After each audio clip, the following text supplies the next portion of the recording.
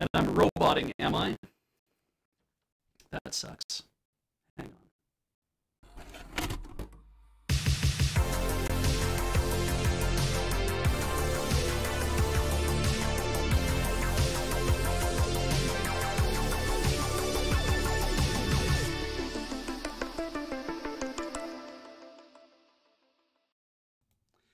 Welcome back, everybody, to new Play It Forward. I'm Beej. It's the Loading Ready Run Entertainment Network, and God willing, the mic works better. No one would have any idea this is take two, except for the fact that we're telling everybody that's what it is. There's no way we're stitching take one onto this. You sound great. I sound great. It's a Twitch weirdo thing. Yeah, probably just Twitch being weird. Let's just assume that's what happened there. Everything seems to be fine. I was concerned it was something else that I'd set up on my end because I've done some stuff here to try to do things. Let's talk about what this is first before I get rolling. Play It Forward. Play It Forward is a series where we long play a game, and boy did I pick a long game. I should also thank everybody who's here. That's the first thing to do. Is thank everybody who is watching. You are supporting us through Patreon, perhaps. Patreon.com/loadingreadyrun. That's where our Patreon is, and if you are supporting us there, thank you so much. And if you're not, that's fine. Don't freak out about it. Anything you guys can give to keep things rolling here is really handy to us because it helps us pay a whole bunch of people, and they can pay their rents and their mortgages and all the things they have to pay and put food on the table, and that's important. So the and also everybody who's backing us on YouTube memberships, and also everyone who's watching here on Twitch, and in all the other ways that you guys support the Loading Ready Run initiative as it is by going to maybe our store.loadingreadyrun.com. And I will thank all of you people later on Twitch as we go through stuff. So a few things I'm going to get out of the way first. I'm anxious tonight for multiple reasons, one of which is I got a new contact lens, and we're breaking that sucker in, and it's... I don't have disposables. These suckers are permanent and or they're rigid, and so it's like that's causing me a little bit of discomfort, and we're working on that. I gotta get used to it is the problem, and I could tell you all sorts of things I learned about my eyes because I got like really cool pictures made done, so that was awesome. But also I was working on some stuff today, and while some good things happened work-wise today, some really irritating stuff happened today work-wise that I can't get into. It just stuff on my shoulders that bugged me, so I'm like dealing with that and trying to concentrate on the positive stuff, which you can't always do. So and then we set up for the stream, and setting up for this stream has been kind of a thing. GOG.com is where I got the copy of this game because Heather's computer doesn't have a CD-ROM drive in it, and while I could install DOSBox and then go find a portable CD player or Blu-ray like drive or whatever from somewhere and then plug it in and then try to play the game. I couldn't. So it's just that it's that complicated. It's like trying to actually, like, there's the CD, guys, like it's all here. Here's the manual, which somebody used as a place to put their friggin' coffee or whatever. But yeah, it's so we got that whole thing in here. These were included: a Sierra boot disc maker and a Krondor boot disc, because back in the day what we had to do is sometimes we had to free up EMS memory, or we had to convert all our XMS memory into EMS memory, and then we had to once we were doing that, that's what allowed us to actually run the game, because you had to have so much actually set up. So I bought this a while ago, not when it first came out. I'm going to talk a little bit about the history of this, because we're gonna play the game, I promise. And I'm going to be playing the game in about like 5 or 10 minutes. But I want to set up what this was for me, because my friend Brian, he originally was like, we got to get this game. Like, dude, I'm going to go buy this game and we got to play it. And I'm like, okay, why? He's like, it's supposed to be amazing. Like, I was seeing it, I was like, okay, I have no idea what this is or what it's about or whatever. And so he went and bought it. And he had a 46 DX266, which is faster than what I had at home. And so I'd go over to his place not every night, but most nights to hang out. And well, maybe not every night. We eventually ended up living in the same house, which was, I lived in his house for 4 months. But in any case, this is in high school. So in any case, I think like 94, 95, I think is when he actually picked this up, probably about 94. And so that would be like grade 10 for us. I'd go over there. His mom would get some snacks for us, and we'd have like a big 2-pounder of peanut M&Ms. Never eat that many M&Ms. You'd be sick to your stomach.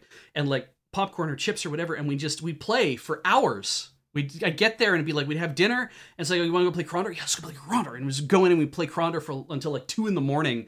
And then it's like, okay, bedtime, and go sleep on the couch or whatever. And then it's like, okay, and it's Saturday, you might go play more Krondor, right? And it's like, we were just really like hammered on this game. It was so much fun.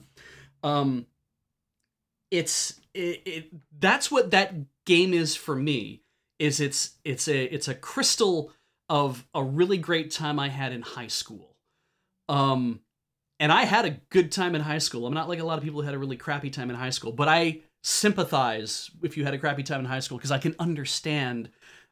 But I had a good time in high school, and that was one of those things. And so years later, when I had a like income of my own, I was like, man, I should play Krondor again. Where am I going to get it? And you could go online to the abandonware sites, and you could find it, because Sierra at one point put the floppy disk version on their website, because they were trying to push Return to Krondor, which is, it's another Krondor game. It's another game apparently set in Midkemia, which is where this is all taking place. I'll explain that in a second. So they put the floppy disk version up online on their website, and they put the patches up too. It was all free. And so I was like, oh, sweet. So I downloaded that off the abandonware sites, because I'm like, that's where I was getting it from. I had no idea Sierra had it up. I think Sierra might even have been closed by that point. And I tried playing it, and I was just like, oh, I can't play this. I can't sit down and play this, because the music sounds terrible. And the music is so good. And a lot of people, like, when they played originally, if they played the floppy disk version, they had like the ad-lib, or maybe they were lucky enough to have like a nice sound card that had way better FM synthesis, like a Yamaha card with a better FM synthesis, or they maybe even had wavetable synthesis at the time for their MIDI patches. And I did have a wavetable card, but I could not get this thing to sound anything like I remembered, because the CD audio was amazing, because that's the one that my buddy Brian bought, was the one with the CD audio. And I was like, oh man. So I went on eBay and found this copy that I have for CD audio. So then I had to set DOSBox and play it. It was a lot of fun. And then eventually, like on a Linux machine, I had to do all that stuff too. But it's, again, a lot of fun. I would also go buying books with my friends, and I knew that this Midkemia thing was a thing, so I found out that Raymond E. Feist wrote a series of books in the Midkemia universe. That's what he calls his realm. The Midkemia, the Rift War Legacy, I think, is what he ended up calling like the series that stems off of Betrayal at Krondor. But he wrote a bunch of books that happened before that, and there have been more books since after that. Rift War Cycle, okay, that's it. So in any case, I decided to start reading them, and they are good. You start with Magician. I think it's Magician Apprentice and the Magician Master. The book, I think, got split into 2, so it was a little easier to deal with the paperback. Go read them. They're very light, easy read. They're very D&D, because Raymond D. Feist also used to write D&D modules for TSR, I think privately. And he came with a bunch of really cool ideas, and then he ended up being like, oh, if I'm going to keep all these ideas, I can't keep writing them for TSR. I have to start writing them like for myself, and copyright them myself, and that's how he got started as an author, essentially. So when I was shopping, Krondor the Betrayal, book 1 of the Rift War Legacy, because the Rift War cycle starts at the beginning. So this book existed. This is a hardcover edition of the book. This is, I think, even a first edition of the book. It doesn't mean that it's worth anything. Yeah, it's first edition. But what it is based on the game Betrayal at Krondor, because while Raymond D. Feist, Ray wrote the books and he set up the universe, he didn't write this game. But he wrote the book that's based on the game that's based on his universe. And what they did in order to promote this was to give you a free copy of Betrayal at Krondor in the back of the book. So I have 2 copies on CD. of Betrayal at Krondor. Haven't cracked that one because they're the same version. They're 1.02. There was 101 and then there was 102 because it's back when internet wasn't really a thing, so people weren't really like, you didn't do a lot of patching over and over and over again and issuing updates all the time. It's just like, that's it. So yeah, he wrote this book that's based on Betrayal at Krondor, so Krondor the Betrayal. Then he wrote 2 more books, which I believe is Krondor the Assassins and Krondor or something or other. And so he made a trilogy out of what started in this one game. And I have no idea if Return to Krondor is any part of this or not, or if it's technically like game fan fiction based in the universe or not. I don't really have any clue as to how that works. But yeah, really cool, I think, like artifact-wise. That's what that was all about, is I wanted to kind of get into the artifact nature of this. So this is all... I'm also working off of the Betrayal at Krondor help web, which was a website in a... I'm going to say Icelandic country. Yes, Iceland, maybe. .is. That no longer exists. I had to go to the Wayback Machine to find it, from 2011. It last updated in 1999. So the site shut down 10 years ago, so I have the last version of that up right now, and also it stopped updating, I think, sometime in 1999. So anyway... But it's the help web's really full of stuff. And I guess without further ado, let's actually start playing the game. Because GOG has this all set up in a great way. I wish I had more control over it. You're gonna hear the CD music, and I'm gonna play the MIDI music after that, because I want to. We're gonna probably have to play the MIDI music so that I can actually adjust the volume of it. Because the CD audio, there's no way to adjust it because it's built into the GOG backend, and there's no way to like tell GOG lower the CD, the fake CD audio. It blasts it 100%, and you can't hear anything else. God willing, this works. Looking good, looking good.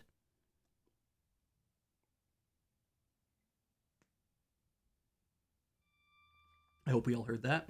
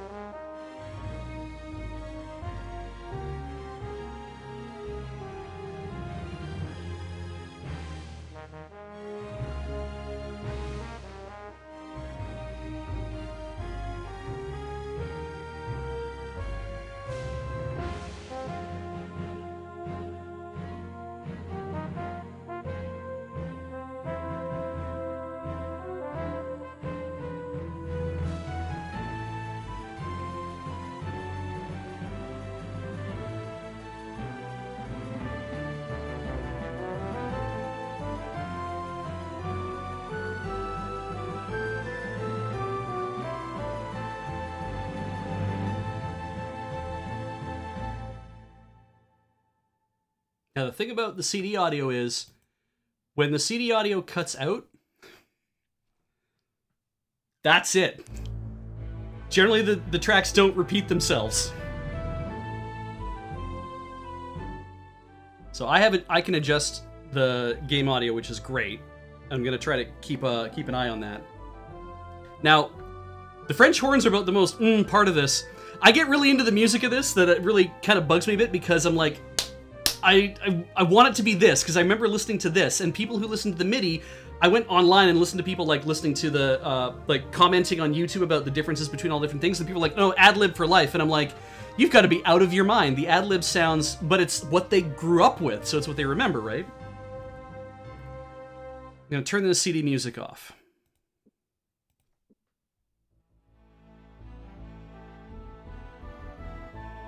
Very different feel. I'm using Coolsoft's virtual MIDI synth to play this audio instead.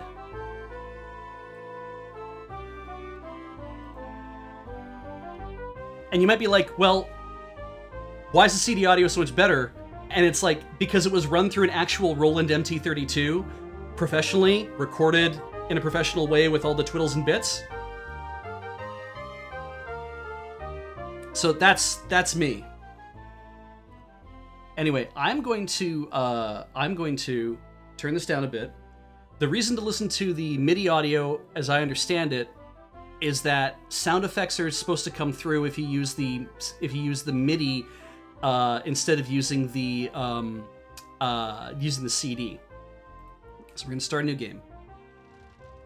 Kind of hear that, but there's no way to like twiddle all the different sounds. So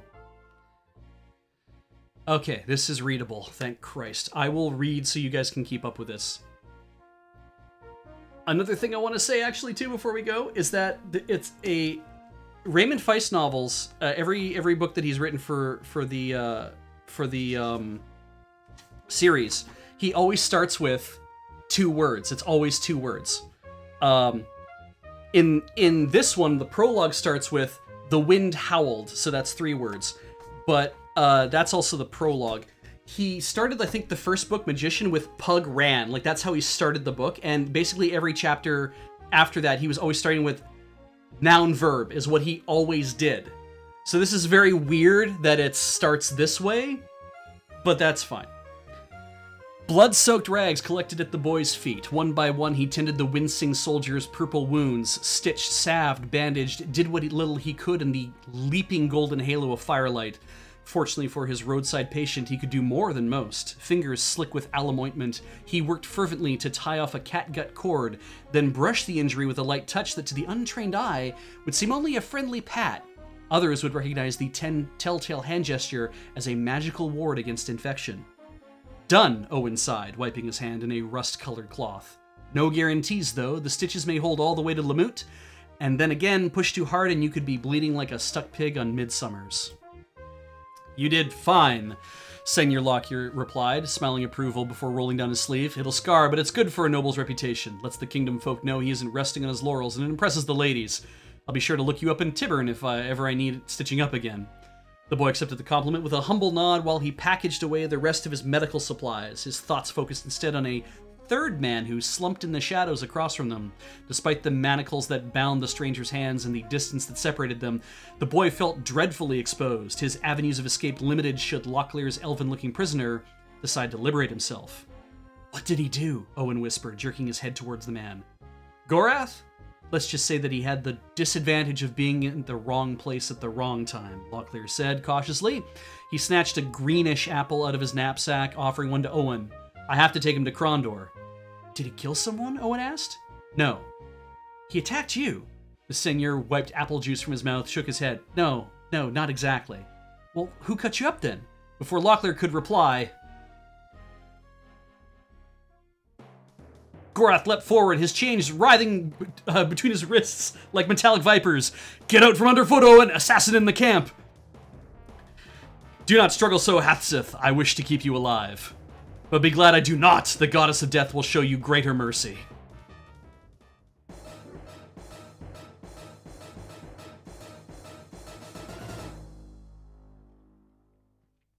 All right, easy enough. Into a dark night, escort Gorath to Krondor. This is the game. So we have our mouse, obviously. This is a 3D look at what's going on. Let's see here. I'm facing south. If we were to view an overhead map, this is where we're at. We can zoom out a bit. We can zoom in a lot. Here are our sound effects, and I hope you can hear them okay. We can camp. We can also go to a larger map to say this is where we're at currently. We are here, facing south. Yabin's right over there. Lamut is further down. Anything that's a white town is a much larger place to go, and it actually has like beautiful drawing. The Yabon is will be a small village that you can walk in and out of in 3D mode. We're trying to get to Krondor, which is all the way down there. So we'll probably just follow the road by the side, go through like near Quester's View by Sarth and down to Krondor. And to get out of this view, we go to Main. Now, when we're here, I can click on these guys to see what they have in their inventories. So right now we have Locklear, we have Owen, and we have Gorath. If I right-click on them, I can actually see what all their ratings are currently. It's 55 out of 55. Health, and then stamina's at that. Speed is 4. Strength is 17.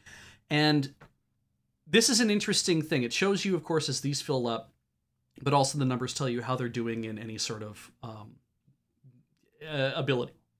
And so if I want Locklear to be really good at defense, if I click the handle, it lights it up. And as long as I have one of these things lit, that's about 50% faster in terms of how fast they will level up in defense or in weapon craft. But what if I want to be good at weapon craft and armor craft? Well, if I do that, they will both level up faster than the rest of those, but not as fast as if I only had one or the other selected. Which means we're going to be coming into the screen an awful lot because at times we're going to be like, okay, I am now in an inn. I'm going to bard, so I'm going to click the thing and it's going to improve my barding. And everything else is going to be cleared. And so I'm in an inn, I'm doing the barding, I'm practicing, I'm getting better faster, and that means I can make more money as a bard. If I click on the people, it moves them along. So there's Owen. He is a spellcaster, so he has spells that he can do, and they each fit under different sigils. And I'm pretty sure there's a way to see what these do. Oh, there is not. All right. And then, of course, we have Gorath. He's what they call a Moradil. He's not. It's like being an elf, but it's like being a cousin of an elf. The Moradil live in the Northlands of Midkemia. They live in the north. So in any case, the speed is going to be how fast they can move on the little chessboard when we start to have a fight. So he can't move that fast, but strength is going to be one of those modifiers that really helps like other things. And as you can see, I can't level up any of those. And then this is going to be where there's things like if you're poisoned, if you have the plague, if something else, that all goes there. So for the time being, of course, then we have a place for a sword, a place for a bow, a place for armor, and then same thing here. And then he's of course missing his armor, and he has a staff because he's a spellcaster. And then we have all this places to put stuff. Now in this game, everybody also has to carry rations. Laying the brown parcel aside, Owen carefully undid the short length of string that bound the package. Although standard rations generally contain salted sweetmeats, hard-rolled sliced apples, and strawberry tarts, he was eager to get at whatever food was inside. You can do this for everything, and you can see exactly how much of any use of these things, and these things also stack. These help us heal if we get hurt, but if you're going to use these, you have to use them, and you have to generally also sleep. Torches, again, lighting up the way around you, that kind of thing. So I'm hoping that this game lives up to how I remember it.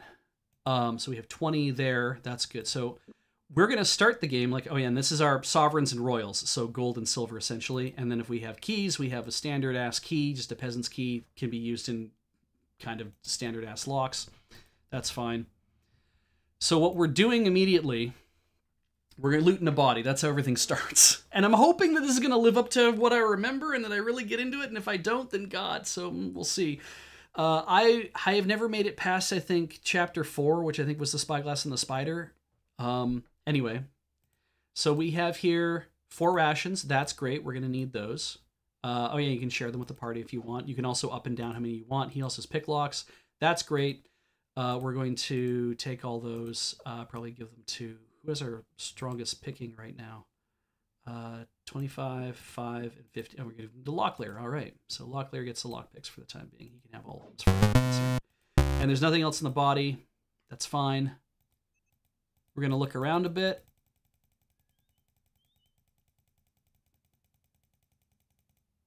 I'm going to back up a bit.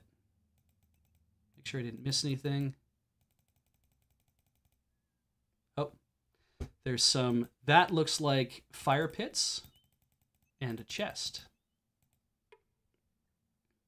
All right. Locklear gritted his teeth. While they had agreed the box should be opened, he was privately concerned the previous user might have left behind an unpleasant surprise, because things can be trapped.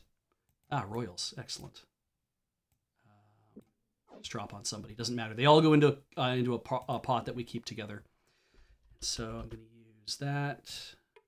The ashes were cold, wiping the grime off his hands. Locklear shook his head. Someone or something obviously set up camp here, but it's hard to say just when. Well, it was us. This is actually our camp. What I'm looking for is...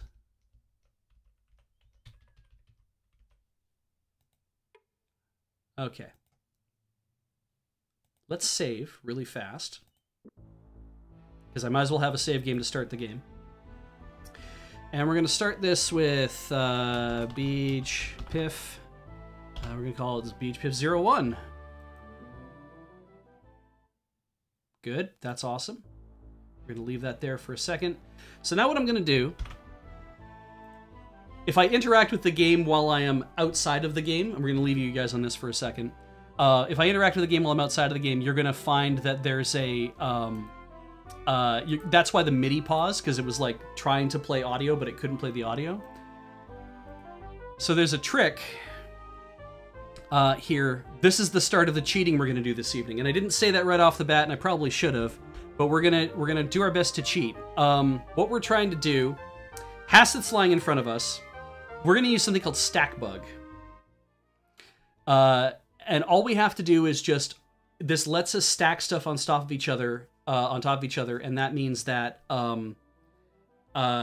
we can duplicate things, and if we can duplicate enough stuff, then we have stuff we can sell. So remember, I'm reading the thing on how to do this because I want to be exactly sure how to do this. We need to have an item with a minimum of 2 charges and a cache with 1 empty slot, and Hatz's body is a cache. So let's step out of this. Back to the game. He is a cache. So what we do now is we're going to give him some things to hold that fill up that cache. And let's take the herbal packs. That's a good thing to put there too. So now he has 3 spots. He has three things open. His body technically has 4 things that I can fill up. So I need to actually give him one more thing. The torches. Okay. So now what I do... I'm going to reread this to make sure I get this right because I don't want to be futzing with this the entire time. So now it says, try putting something else on the body. If I do this, okay. We shouldn't put anything more on the body, Gorath said, checking your rucksack which down from the corpse's shoulder. Anything more and there's a good chance our tampering will be detected. Good to know. So what we do is we take something back. In this case, let's take the torches back. That's probably a good thing to do. And I need to... just read this again because we're going to be doing this a lot, but I just want to be sure I get this right. Do that, do that, do that, do that. Okay, that's how it's done. So now what I do is, if you try dragging something to somebody else, it's like, is that what you really want to do? It's like, no, I want to give 1 to Owen. And Owen takes this 1 and he puts it on the body. There it is. I go here again and I say, okay, what do you want to do? And I want to give him 1. So Owen's got 1.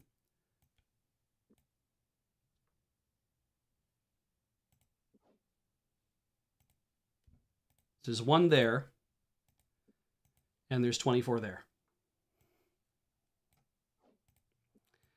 And there's 1 there.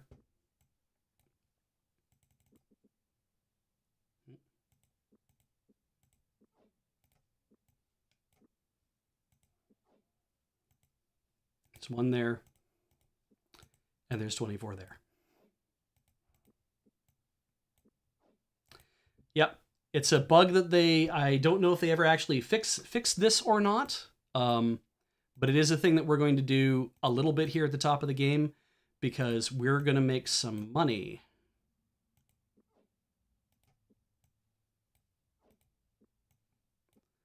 And I think there might even be a faster way to do this. Let me just have a look. There is not. So now anything that stacks, you can do this with. I could use it with the rations if I wanted to get extra rations and fill everybody up on that. That's a thing you can do. Okay, we'll grab that. We'll do that. And, oh, wait, no, we want to drag the 1 onto the body. We want to drag 1 onto here.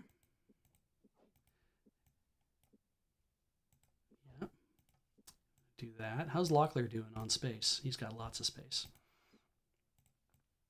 That goes on there. That goes on there. That goes on there. That goes on there. That goes here. That goes there. It is a little involved. I also thought about just hex editing to give myself a ton of money. And was like, you know what? I'd rather, if I'm going to cheat, I'd rather do all the glitchy stuff you can do in game as opposed to doing any hard editing. But I was like, if this doesn't work for whatever reason, then I'm going to, then I would probably just hex edit the thing to be like, let's just give ourselves a lot of money so we can kind of get a good start to the game. Because I don't want to have to like be hunting around for stuff or risk people dying and all that at the moment. I'd rather just actually like play the game. Let's see. What do we got here? That's a lot. Let's have a look to see what the recommendation. Should I just fill inventories? Restoratives are worth a lot, so it's kind of the thing. Of the things we start with, they're worth quite a bit.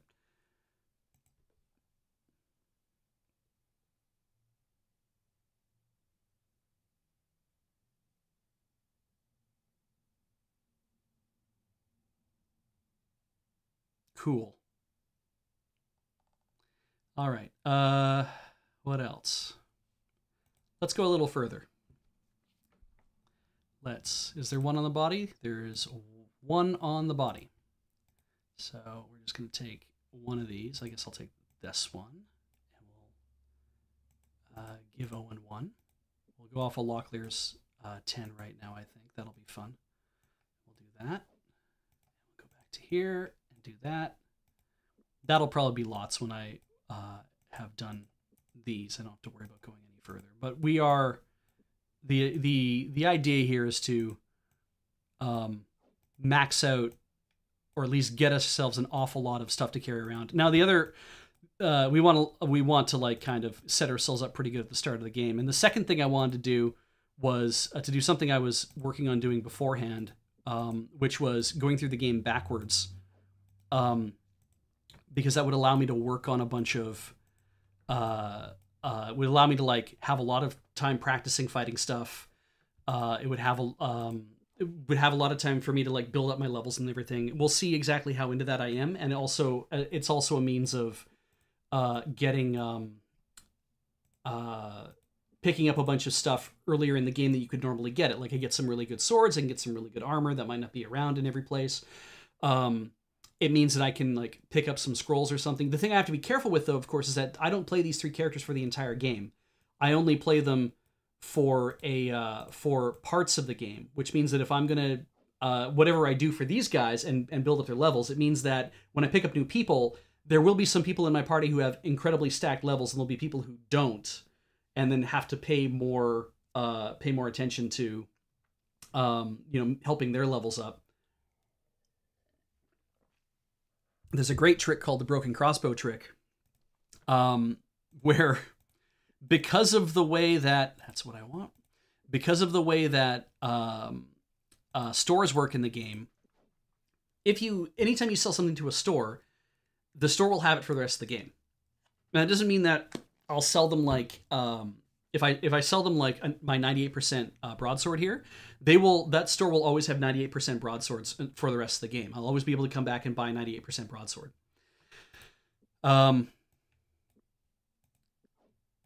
What that means is if I sell drank it. Well, whatever. Accidentally double clicked on it. That's what happens. I guess I'll just have to use another one. There we go.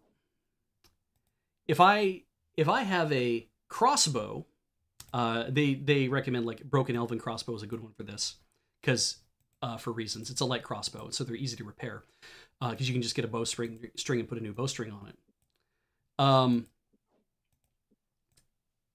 If I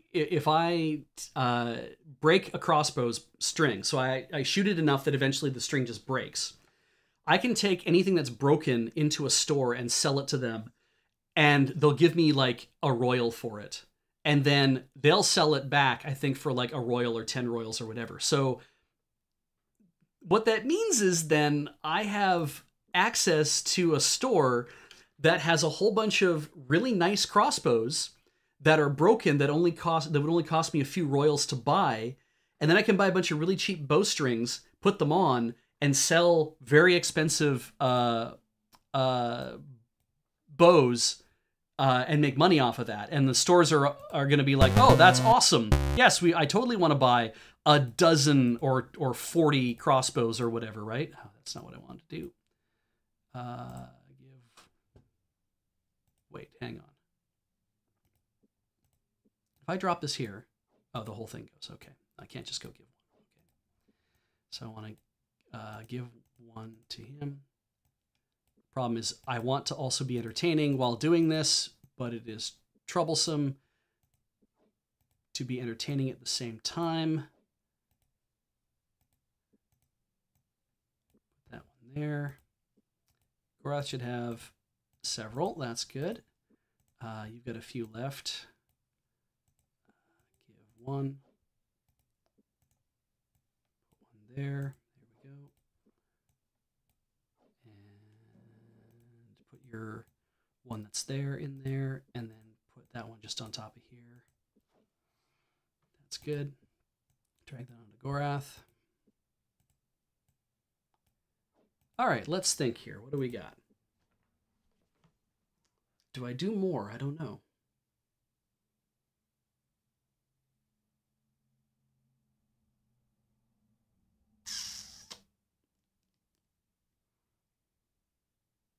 I mean, everyone can have a 24 as a treat. So I could do this for Owen, and that's fine. And everyone still has their 24s. I could also just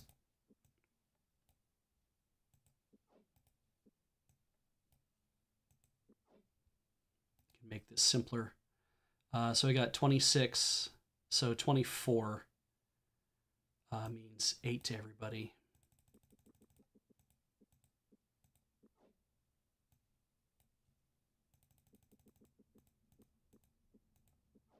And I have 10.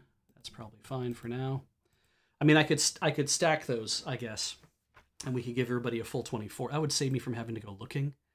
That's a good point. Wait. Give all but one. Okay. Do that. We do that. Do that. You have that now. And we do that. We do that. We do that. You have a full stack. We do that. We do that. And everybody's got so many now. Great. Give you 3. And everyone's got 3, an even amount, which is just aesthetically pleasing. I could also do the same thing for the lockpicks. In fact, maybe we'll do that. I'll get a full pack of lockpicks while we're here at the top of the game. Maybe I'll even do that with the torches as well.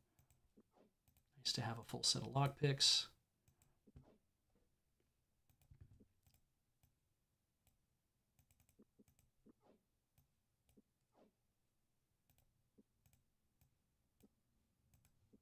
Nice to have a full set of torches. Oh, you know what? Let's leave those there.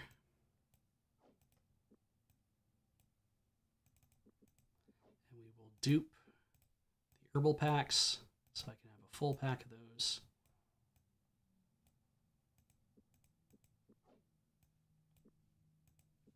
That's good. Full pack, full pack, full that. If you're missing armor, I believe it just shoves it into the first armor hole that you have.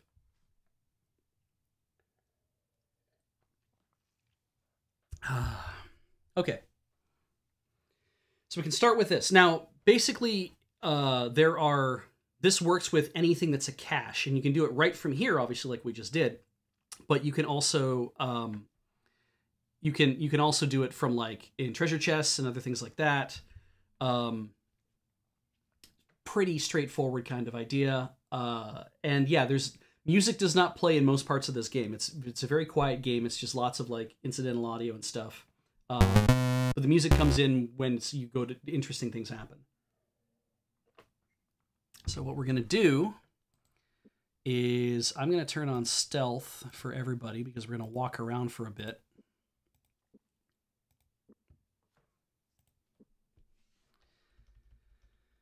And I want to go over here. We're going to go east. Thank goodness for compasses. All right, now the story starts. Gorath seemed distant, though the mortal warrior didn't appear grieved about killing the assassin that had fallen from the Northlands. His eyes had a baleful look in them that seemed something between hatred and rage. Several times he glanced back at the corpse that lay behind them in the dust, his thoughts unguessable from his expression. Do you wish to bury him, Owen said. We could do that. Gorath, it is not our way. I am simply somewhat disturbed that he should come after me. He was a kinsman. There are other things that trouble me as well. Delacon's a big bad guy. Delacon's assistants are slow, but not altogether stupid. I guess he's not really a big bad guy, but he's like the head of the Mordor, but whatever. Another like Hasseth, and you'll only have my corpse to drag before your Prince Arutha. Locklear, sorry you don't get off that easy. As long as you're under my command, you're forbidden to die, mortal. I've gone to far too much trouble to keeping you alive to bury you now. I've gone to far too much trouble keeping you alive to bury you now. It's time that we took the chains off of you. It'll be far easier for you to defend yourself if your hands are free to swing a sword again. Owen, you're not going to just set him free, are you? I thought you said he was your prisoner. He is my prisoner, Owen, but the circumstances are terribly complicated. Even if he chose to sneak off, he'd be lucky to make it to the next town alive. This is the third such assassin we've run into since we left the Northlands, and I have a feeling that more will be waiting for us. He will be much safer with me, and I with him. Gorath, as the boy would be. If he were to whisper the wrong word in the wrong ear, he could easily be the death of us. Me? Who am I going to talk to? I'm not even heading in the same direction. Wouldn't be a matter of who you talk to, Owen. There will be ears listening for word of a mortal traveling with a novel. Damnation, I should have thought about this when you entered camp. For the time being, you're my squire. Once we arrive safely at the palace, you'll be free to go on your own way. But I have pressing business in Tibern. This is not a subject of debate. We must get to Krondor. My mission is of critical importance, and I don't have time to improvise an easy solution. The only other possible option would be to slit your throat and leave you dying. I have absolutely no desire to do that. Let's get moving before Delacon's assassins, catch our scent again. They'll likely come looking when Hasseth doesn't return from his mission. And story. Hi. Sub notifier's kind of loud, so I was wondering if we could turn it down. Oh. It's that system sound. Sure. Yeah. Hang can on. I? Yeah. Go right ahead. Cool. You see, Control F10 tells DOSBox to release the mouse so you can use it in Windows. Control F9 closes DOSBox. That should be a lot better. Yeah. So keep an eye out for that, watching the game just disappear. Let's save the game. And at this point, I think we're just going to use the same file. That's okay. So basically, I can do the stack bug thing anytime that I want. You don't have to do it right at the top of the game. I decide to do it right now.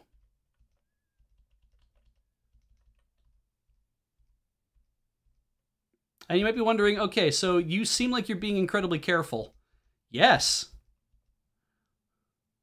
All right, so you can lock yourself to a road, which is really cool. It means that it will auto-turn for you. There's Yabon. And yeah, we're not really going the right direction yet, but we will. And we have two different things we can cast.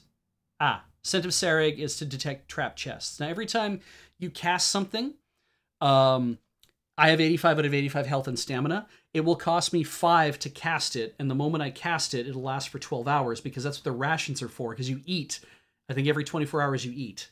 So that's how it doesn't count as like you eat every 8 hours. It's like, no, and you're going to consume at least one entire ration in a 24-hour period. And there is also nighttime and stuff too to contend with. So let's see here. This is Yavin.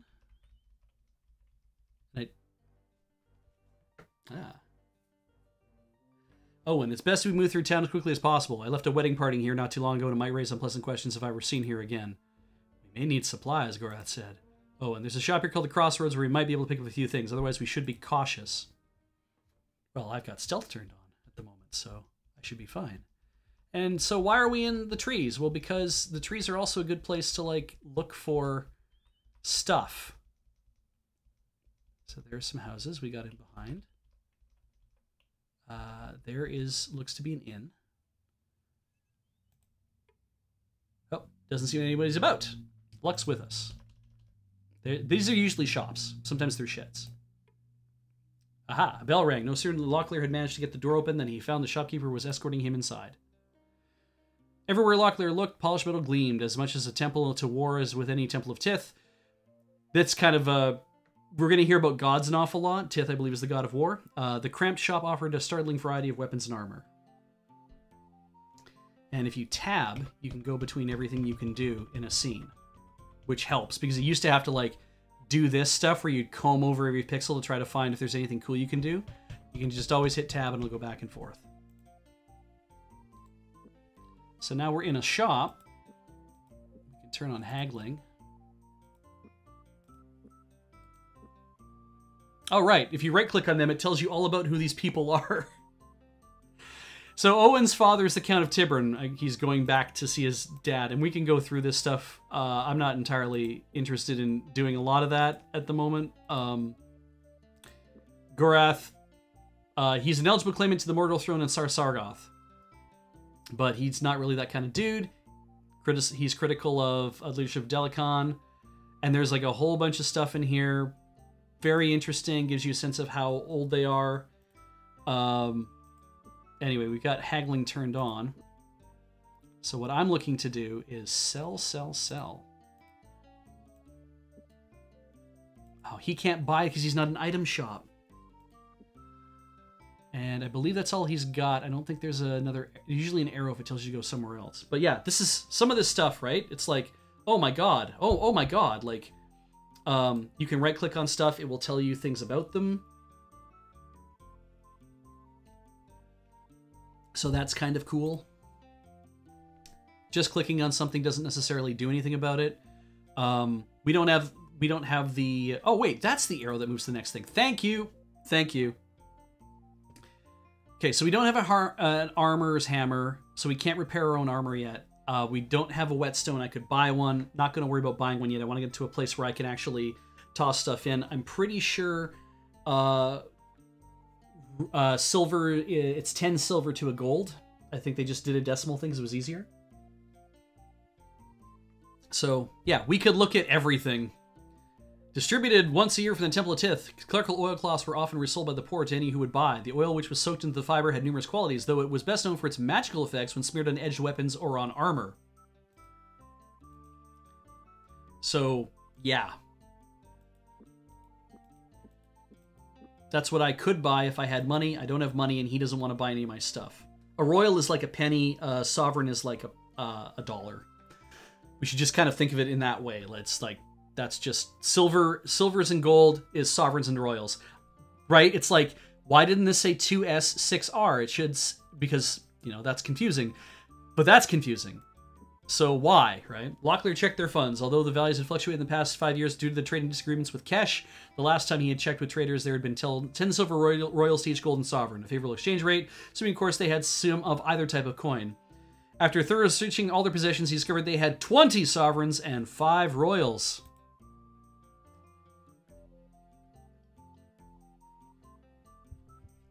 All right, let us leave this place. It is a useless place to me. We'll have to probably go to Lamut. Yes, definitely not a good idea. This is my aunt's house. As much as I've enjoyed the opportunity to explain why I'm traveling with a mortal, I think we should leave. Locklear knocked at the door. We're going to see this a lot. For a long moment, he leaned against the door frame as he waited, positioning himself so he could listen for the sounds of any stirrings inside. When at last it was evident no one was coming, he stepped back with a shrug. Doesn't seem that anyone's about, Locklear said. Aha, we could open this abandoned building. So now for this, turn your lockpicking on. And I don't think it's going to bother anybody else's lockpicking, but I'm going to turn them on anyway. The lockmaker knew what he was doing. It's beyond my ability. I can't open it. I could try the key. Now, you see that little line in the middle of the key? Oh, hello, Affinity Artifacts. Thank you for the raid. The little line in the middle of the key should give you a hint as that this key is not very strong in the first place, and it will probably break off in this lock. So I need to be cautious, right? Locklear frowned. I can try picking it, but I don't guarantee success by any means, he said, slipping over the pouch of pick locks.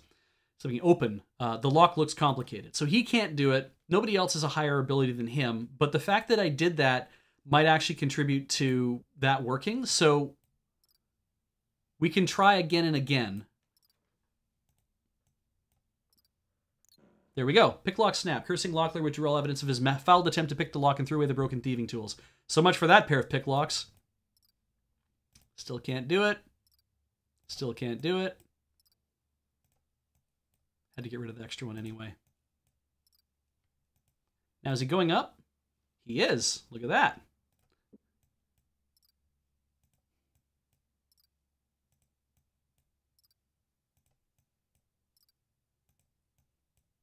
And as you know, we can just make more pick locks. So that doesn't work.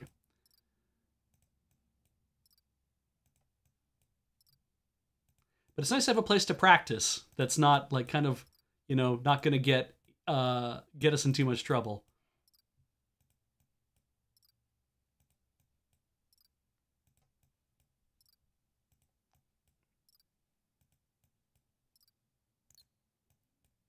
I like the sound of the one breaking too.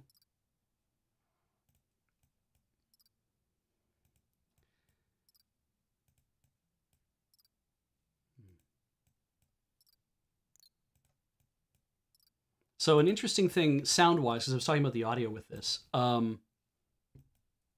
is that there was a Sierra games at a certain time. The audio driver could basically do Sound Blaster or could do MIDI. That was kind of all they could do. So you had to pick one or the other, I guess, when you were kind of like listening to stuff, right? And then at a certain point, they made an audio driver that could handle doing both.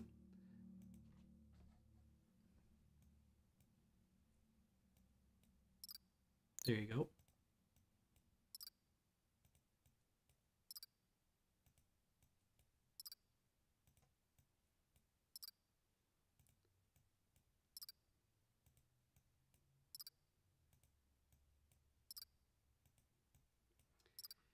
And I think the somebody discovered that you could take that audio, the Sierra's new audio driver, and you could put that, you could marry that to Krondor, so you could basically get that from somewhere else, and then have it play back the audio, and actually then it would be like, well, I can play both. You had to do not just add the driver in, but you had to make a couple other changes to the file to say, I want to use a journal MIDI driver, and I want to do this, I want to do that.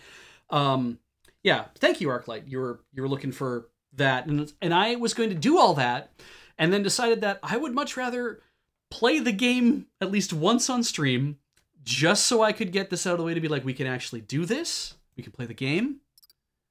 And if I need to do, if I decide that it's like, no, I really want to do this so I can have both things going at the same time, and I'm going to go through the effort of doing it, then I will do it then. But for now, I'm like, I don't want to futz with it too hard. Is anyone else going up? Nobody else is going up because nobody else is picking. It's only Locklear who's doing it. But he's now at a cool 33%. It's a good sound.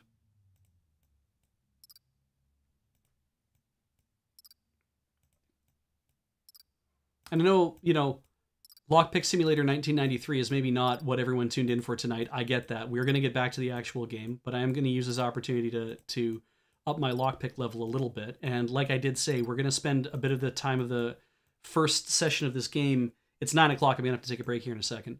But I want to spend the first part of this game actually starting the setting everything up so I can have an easier time in the game, having more money available, which means I can buy better armor and better weapons.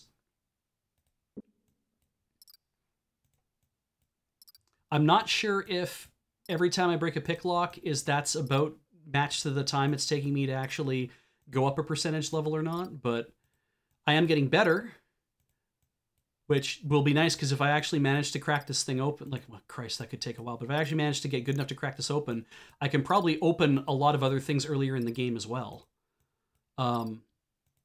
Just means having to go find places to do this, to practice even more if I need to. Another funny thing, the way the game is structured is that when you fight enemies in a chapter, that's it. When you kill them, they're gone. And they might come back in future chapters only.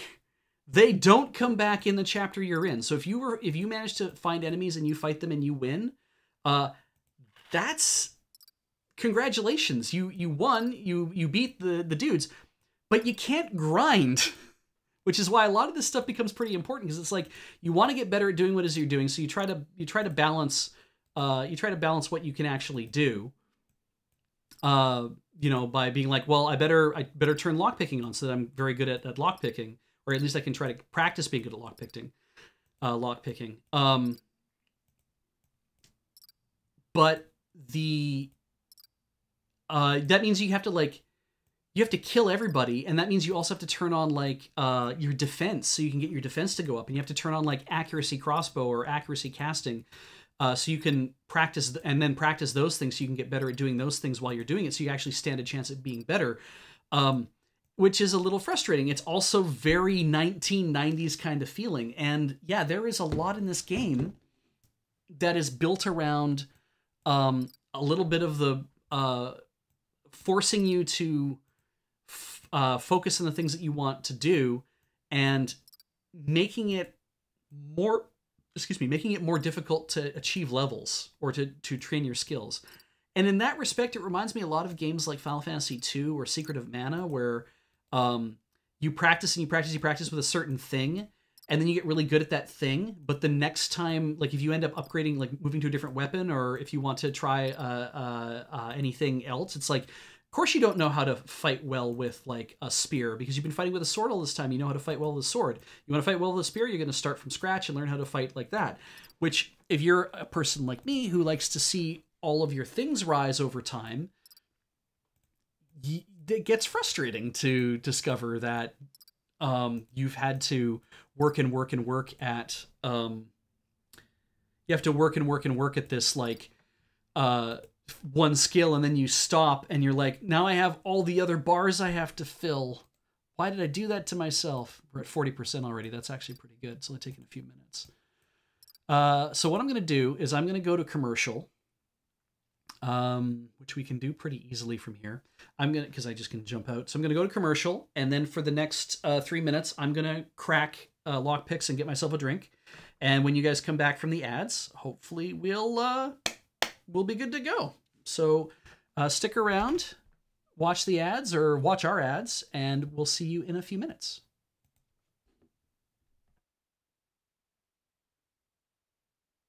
There we go, gameplay left. And back to... what an idiot. And now back to the wall.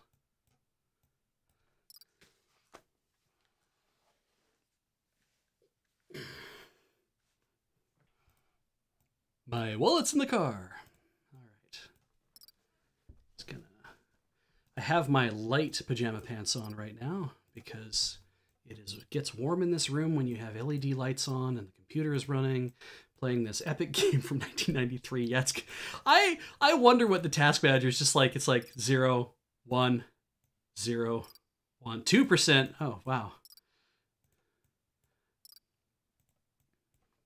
But yeah, if you're wondering about things you can do, like I love MIDI because when I was younger, um, when we got our Pentium, of all the things we got,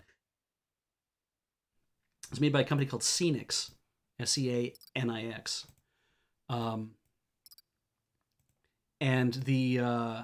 I actually ended up working at a computer store that we sold Scenix computers. We actually bought the computer from there, and then like a few years later, I ended up working at the store. And so, and they're really good computers built with custom motherboards, built in Canada, of all places. I imagine assembled in Canada. The motherboards might not have been made in Vancouver. I'm not entirely certain, but the computer I bought had I think it was a Pentium 100 at the time, was it? No, it was maybe, I can't remember. The Yukon motherboard had a Yamaha sound card built into it on board, which was unusual because it's like, oh well, why would that be, to have that thing? And I didn't know this is like an OPL3 or whatever is what it was, and it meant that it had sound fonts, but it had Yamaha OPL sound fonts, which are different than the Open Sound Fonts Sound Font 2 standard, which is out now, I believe.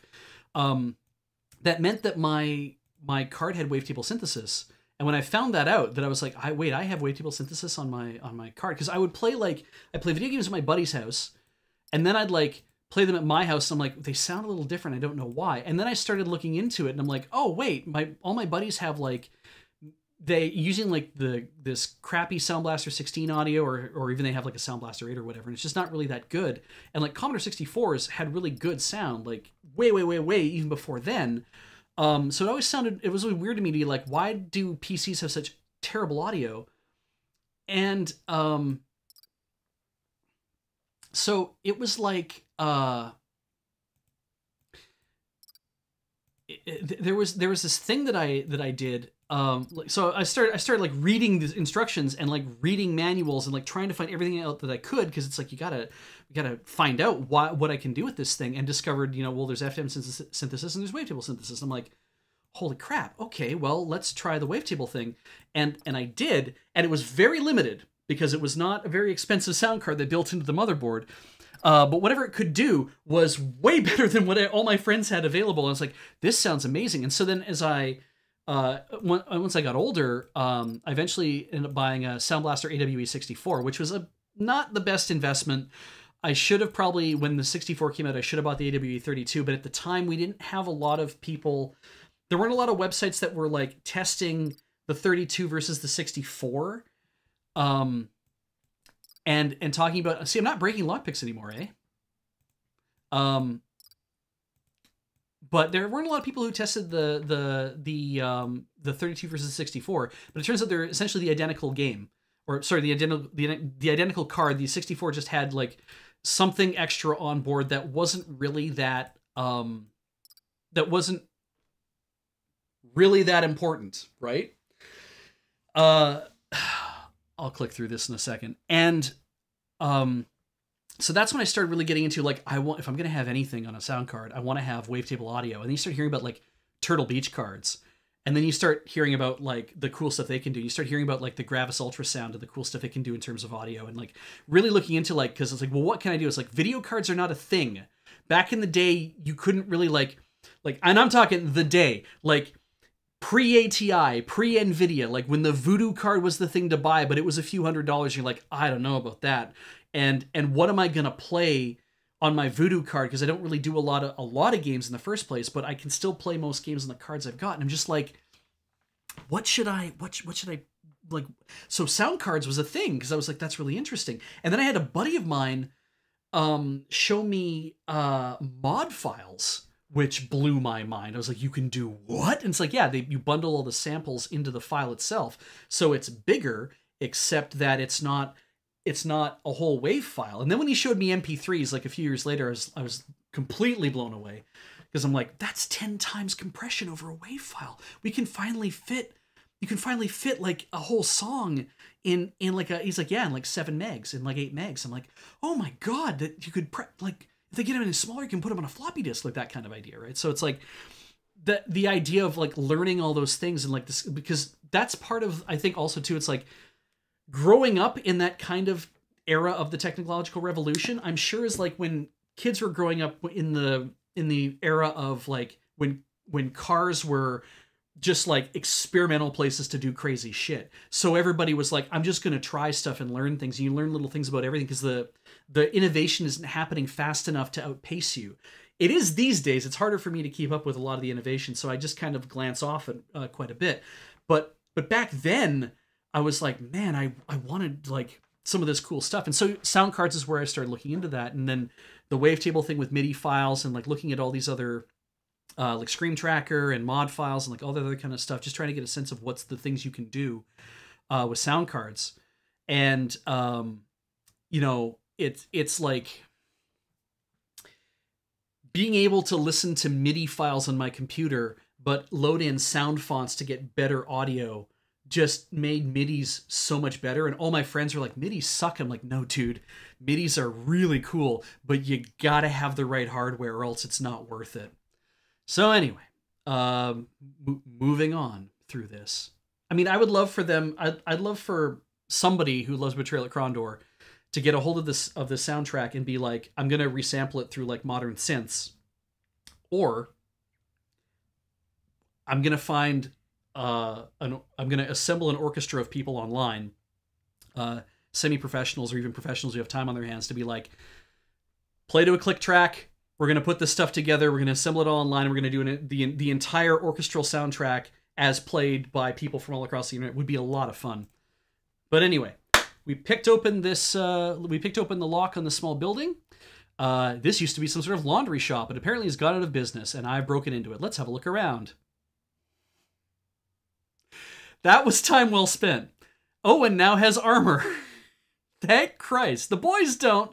We're worried about their armor. It's not great, but it'll hopefully do. But Owen's finally got some armor. And how's Lockie's picking? 51%. So it seems that now he can fairly reliably, I guess, get into most locks, the peasant locks anyway. And of course, if I get to a certain point, I probably won't have to like even use keys anymore at all.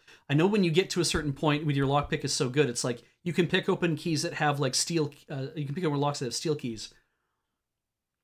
The better, the more sturdier keys in the game, and it's just like, okay, cool. I mean, it'd be neat if it was like a lockpicking mini game, but yeah. Anyway, what's in here? Gorath pointed to the house. I don't know, and replied to the unasked question. I don't know. I know it's not a relative's house. Good enough, Gorath said, turning on his heels. He marched to the door and knocked lightly as Owen watched the street. After a few moments, a disheveled-looking man answered the door. They talked for a short while and discovered the man had spent the better part of the night trying to break into a laundry shop that had recently got out of business.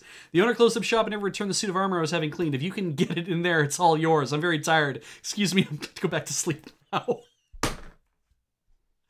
All right. Well... good armor. All right, nobody's home. There are some other... have we hit all the houses? That's the aunt's house. No one's in that house. No one's about. Okay. So what we want to do is I want to go to the nearest shops to me. Yabin is not going to help me much. Tirsog is going to be a slog. L'Oreal, because it wants me to walk along this path, we're going to have the easiest fights along this path, and we are not very strong yet. So I want to get to Lamut, because there's going to be more for me to do in Lamut than if I was to go over to here. So we're going to go to Lamut first and try to start doing the things that I need to do in this game. So mechanically, was this game ahead of its time? Nevermore asks. I don't know. I think it was ambitious is what it was. It set a lot of ideas up for what you could do with a video game. I think you can't strafe in this. I don't think it is very much a rotate and walk kind of situation. But this felt really different. Oh. Is it nightfall already? Okay, so it's nightfall. So we could camp. And how it does this, of course, is you have even amounts of day and night. I wish that they would push this stuff a little past that. But you know, hey, that's fine. Because when it's dusk, it really feels like dusk. So if we sleep until the morning, that's fine. Owen has so many rations, we can spread this around quite easily too. And it generally makes sense to do stuff like this, to camp for the night somewhere. Let me quickly pop out of here. I just want to double check the, let's see. I'm just looking at the guide because it mentioned some other places I could go to find stuff that's nearby. So on the way, there's the Great Sword and the Elven Armor in the Yavin shop. If I wanted to buy Great Swords and Elven Armor for everybody, it's 2,400 or just about 2,400 sovereigns. And there's more enemies. There's an enemy south of Lamut, so I have to be very cautious about that as well. I could use a walkthrough for this. We're not going to go to the walkthrough just yet. We'll probably get there, though. Let's turn on stealth.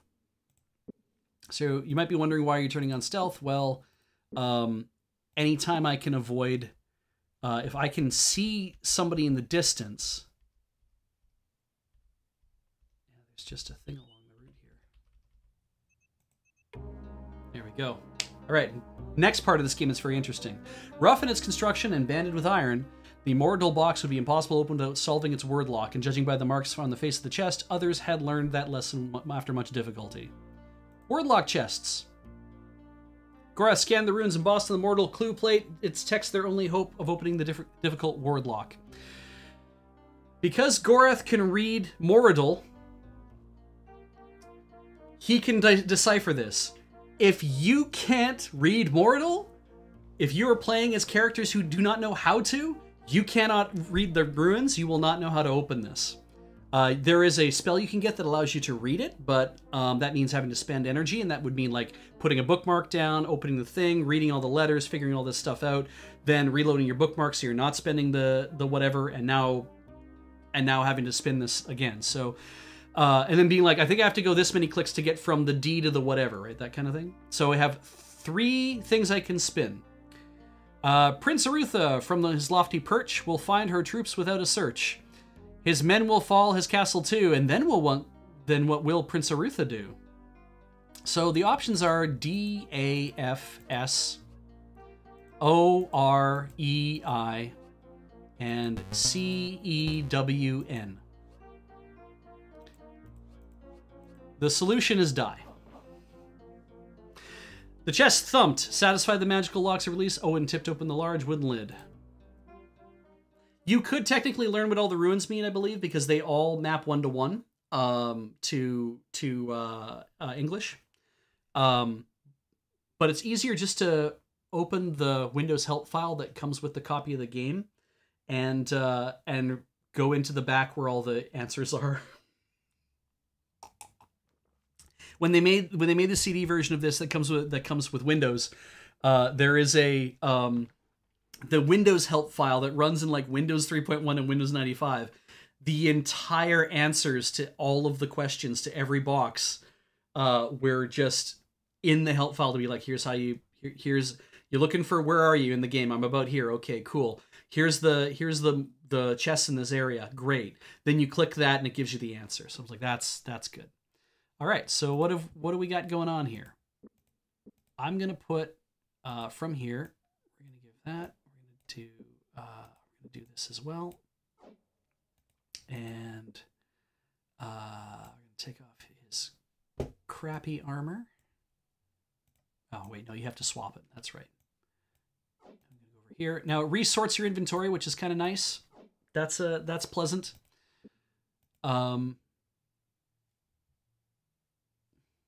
Nice sword. Yeah, agreed.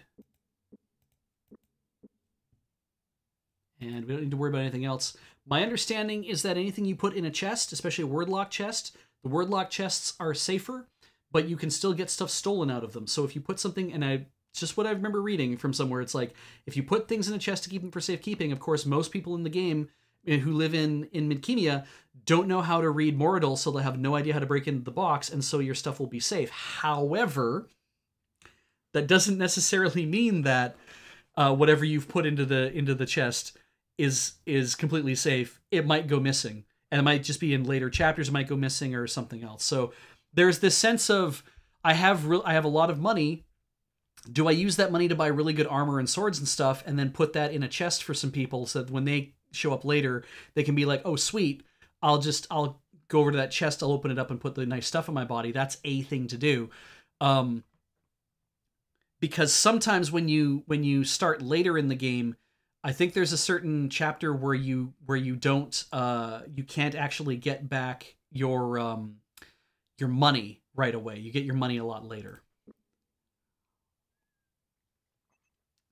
That's right, we haven't had our first combat yet. I've been too busy lockpicking and doing other things. The more important stuff. Aha! Okay. Right, we're supposed to discover this pretty fast. Someone was calling. Recognizing the lilt of the young voice, Owen turned and looked back down the road. A young squire that he had met at a party in Yabin was trudging behind them, a pack full of scrolls slung over his shoulder. The squire waved congenially, and Owen echoed the motion. What do you think you're doing? We were trying to remain unnoticed. Damn, Locklear muttered under his breath. Try to behave as normally as possible. Since you know him, you handle him, Owen. Remember, Gorath's name is Thorgath. Owen finished, irritated. I'm not a child, you know. Locklear whispered, that remains to be seen. Owen, I didn't expect to see you again quite so soon. I would have thought you were all the way to Lamut by now. Squire Philip.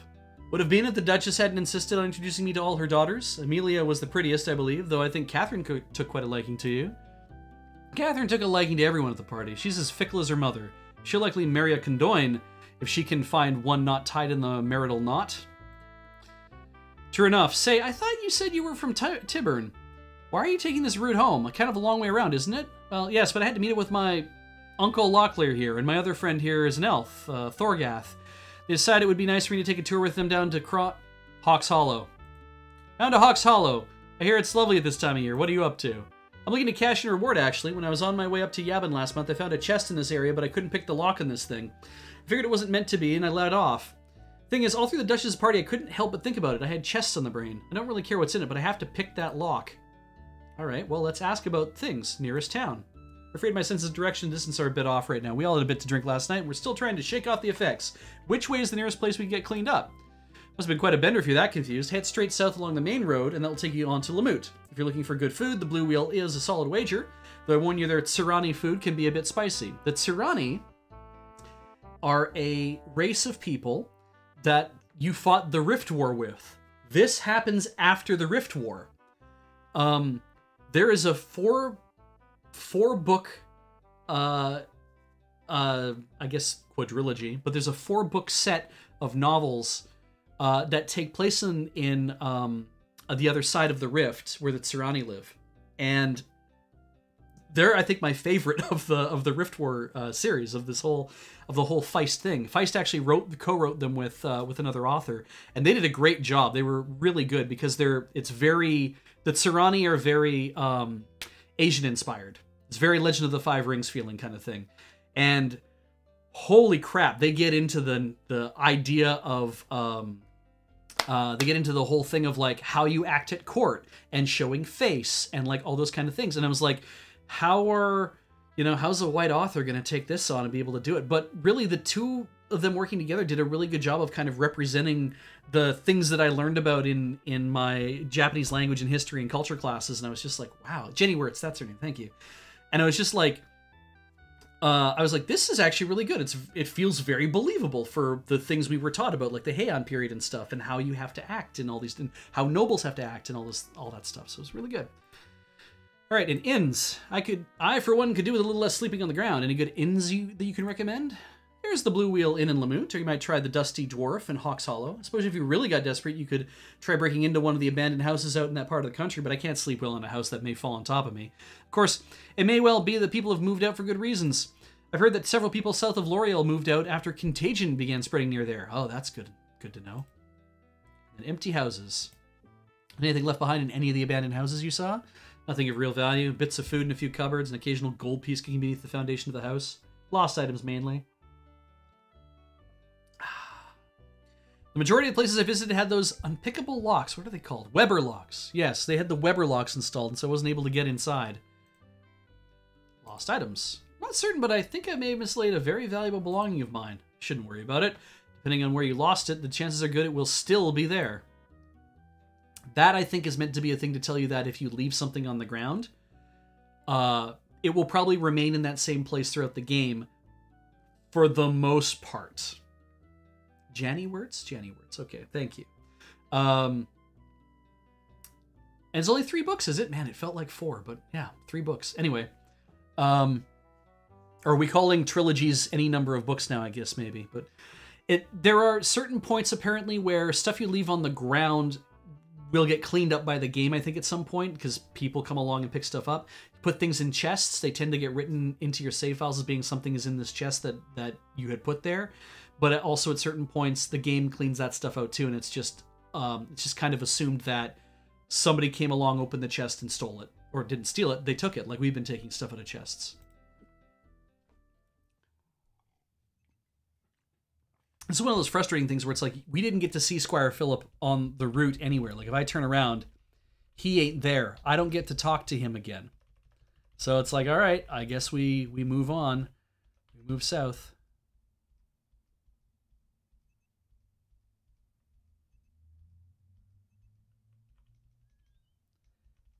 There is a spell in the game that will, when you cast it, will alert you to where hidden stuff is. I don't know where everything is in the game. I just remember sometimes walking around the earlier parts of the game and seeing stuff.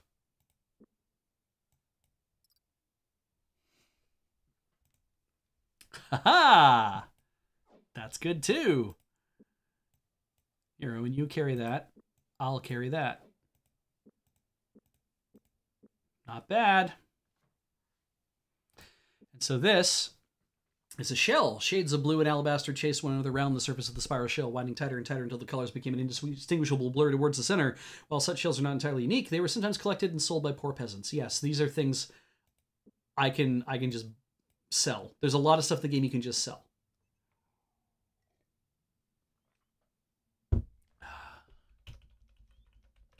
Sometimes there are multiple chests in some areas too, so it's worth looking out for that. And I have to say, like, on a 46, this game, like, flew. Sometimes it's... Oh, yeah, okay. Here's Lamut.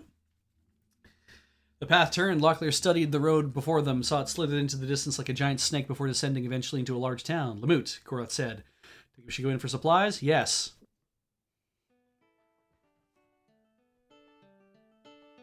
Pretty much every town has its own theme. Lamut, in many ways, the town looked like something created on an alcoholic binge. Rude dwarven shacks smashed up against delicate elven shops, while weird surrounding taverns grew from a press of kingdom-style dwellings. Again, very D&D feeling. A sign outside the city gate had summed it up well. All who visit Lamut are equal, for in Lamut, all is equally queer. So we tab through stuff. We can go to the inn, we can go to the shop, we can enter a thing, we can also search here.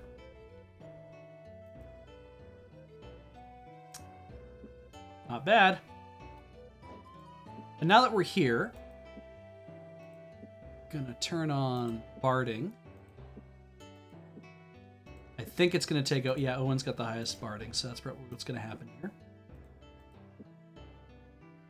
We're gonna go to the inn. Here's the Blue Wheel Inn, and our choices are talk, exit, barmaid, and that. We're first gonna bard.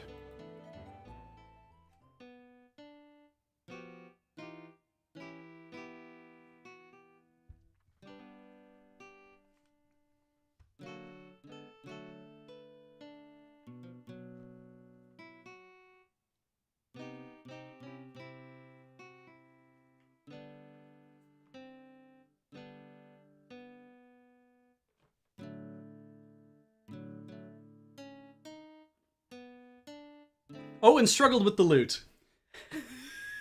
I hope you're reading this yourself, because I just like to listen to it.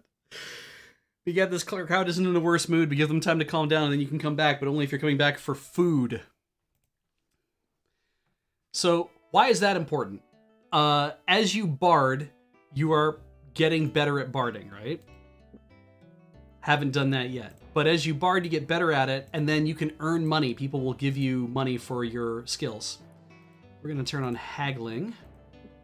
Guess I'm good at haggling. That's nice. I'm going to go into the shop. Fletcher's Post. The Fletcher's Post had been constructed with elven sensibilities. Within and without, little if anything had been used in a manner that could be called scurrilous, and certainly nothing was merely decorative. Along the walls, the shop's array of arrows and other archery goods were finally displayed, and each thing seemed precisely in its place. So I can get stuff repaired, I can buy and sell, I can exit. Buy and sell. So this is the prize. We buy one of these, use it till it breaks, and then we come back and we trade that stuff in. But also what you can do is you can do the same drop tricks you do with quarrels.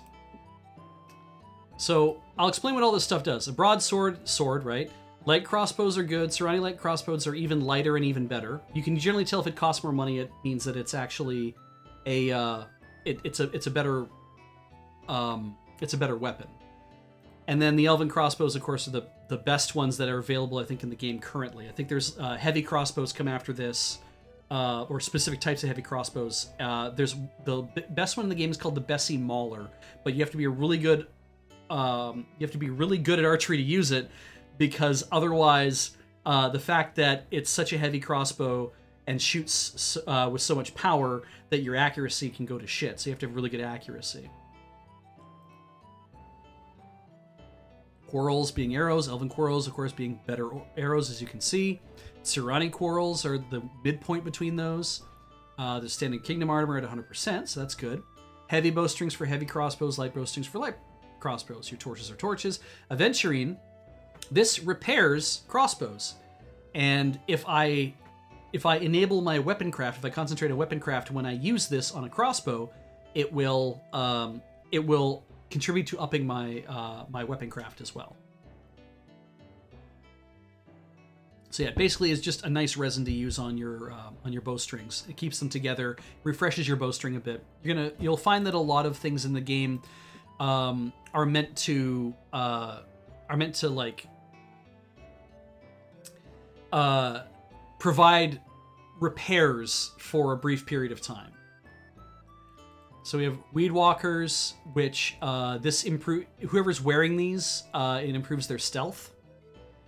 Calem's Dialectic. It's hard to sometimes determine what some of these things do, because you have to really get a sense of what's going on here. So the book looked and smelled quite new. Gorath turned to the onion skin covered title page and discovered a dedication written there. This is a copy of a work ascribed in the 3rd year of the reign of King Liam I for Brother Beauchesne, Archer and Friend. So this is our hint that this is probably improves our archery. And then the scroll, Eyes of Ishap. Good spell. I'll probably maybe find it in a box somewhere, in fact. It seems a reasonably common thing. And it's expensive too. I can't afford to buy any of it yet. So where we're at right now, can't afford to buy anything. Can I sell you restoratives? No, I have to find a different person to sell these things to. And it is an archery post, so yeah, you would generally make sense. Now repairing, the shopkeeper whistled. Cringing at the sound, Locklear glanced up to see what bargain the keeper wished to call her attention to, but instead seemed the man was calling to someone else. I didn't mean to startle you, the man said, just trying to find if my mender is still about today. You have a tinker in your employ? Locklear asked. Sometimes when he chooses to show up. The shopkeeper said amiably, he repairs crossbows. You'd think his work was brand new. Would you like to speak to him? Yes. The shopkeeper fetched the mender. You want me to look over a few of your things? The tinker asked. What do you have in mind for me to repair? Now, I can give him stuff, and I believe he'll actually tell me how much it's going to cost. So he can't do armor, he can't do swords, I don't think. No. And anything you click on, he'll look at it and be like, I do repair things, but this is a little of my experience, probably do more harm than good, sorry. He's looking for crossbows, we don't do crossbows, we don't have any crossbows on, so we can't do anything here. And like I said, there's nothing else to do but leave. So what else is here? In, shop, enter. We'll enter. The garrison was impressive. Sitting high on a hill overlooking Lamut, the military outpost had been constructed years earlier to head off a possible mortal assault on the western border of the kingdom. They followed a road that snaked up through town and up the rocky hill upon which the garrison sat. After speaking with the sentries of the gate, they were led under the fortress's massive iron portcullis. Captain Belford stood as they entered the room. "It's good to see you once again, Locklear," he said, extending his hand. "I share that sentiment. What news have you? How is Earl Kasumi?" Locklear asked as the men shook hands. They sat in hard wooden chairs as Belford replied. "He's well, but he's off taking care of some business with a few new guards to come through the rift from Kellowan." That's the name of the other side, Kellowan.